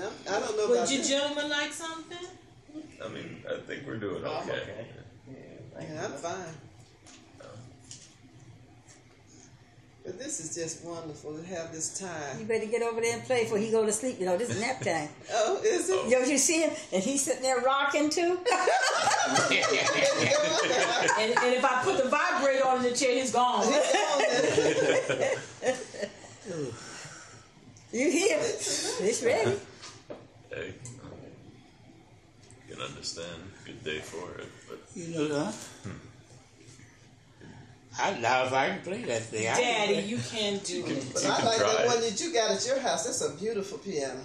That's a beautiful piece of wood. That's an old boy. Let me tell He you. had a nice, what do you call it, Mario? A nice piano. Oh, the piano you have now. Not that one, the one we had before that. Oh, that the one that Michelle, the one that was. That one too. Or the one from the house here that burned up. That was from the hotel? No, that came from the Old Keller. That was a family. Family. That was the one that came the from one the that Michelle hotel. learned to play on. Yeah. But it's the one that came from. Oh, you mean the one that was in Aunt Minnie's house? Yeah, the one that Michelle learned to play on. That burned up. I tell you. Then we had a nice keyboard up there, and then he decided to go and get the. Oh yeah, well I went and saw this piano. You know when I hit that keys on that piano that I got, I said, you can have that keyboard. I know it. You got the real deal. I like that piano. You got the real deal. I tell you, that's a nice Traded in piano. our nice brand new keyboard for this old. I guess we can. I tried to clear a space, so if you want. I don't know. I can't play tomorrow. Yes, you can. Well, this. I think it's got some battery life. To be able to. There's a plug over there. Okay. Hold on. We gotta get this set up here. Well, I can. Oh yeah, I'll do that. Here, I can.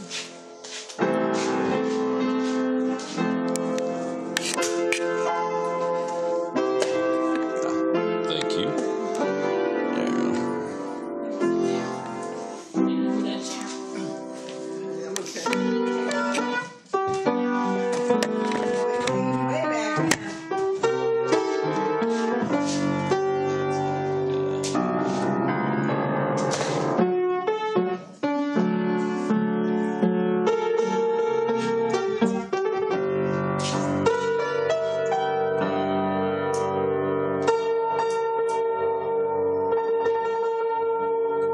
There you go. I can't remember. You're doing pretty good there. Plays like a ball house piano. Fish got to swim, oh birds got to fly. I got to love one gal till I die. Hey, loving that gal of mine.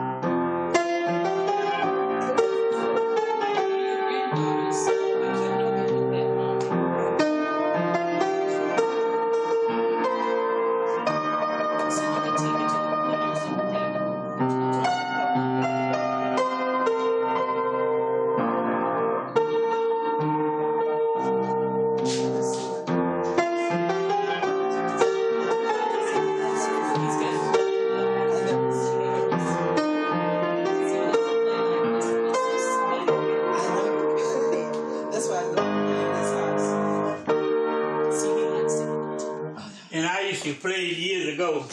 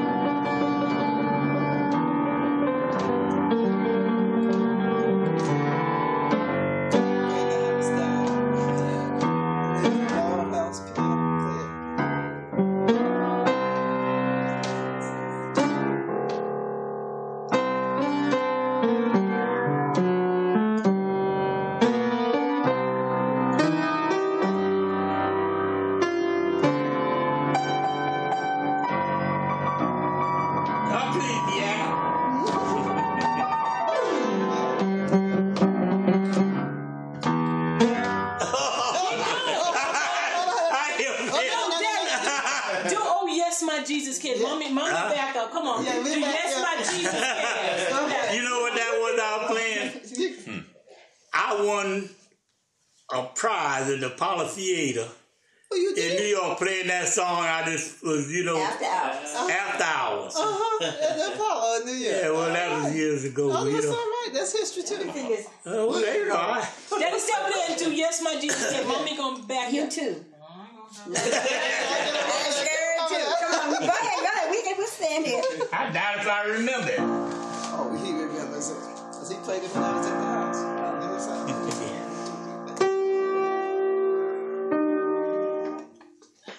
Start him off, Maya. Start me off, Maya. Oh, yes, my Jesus.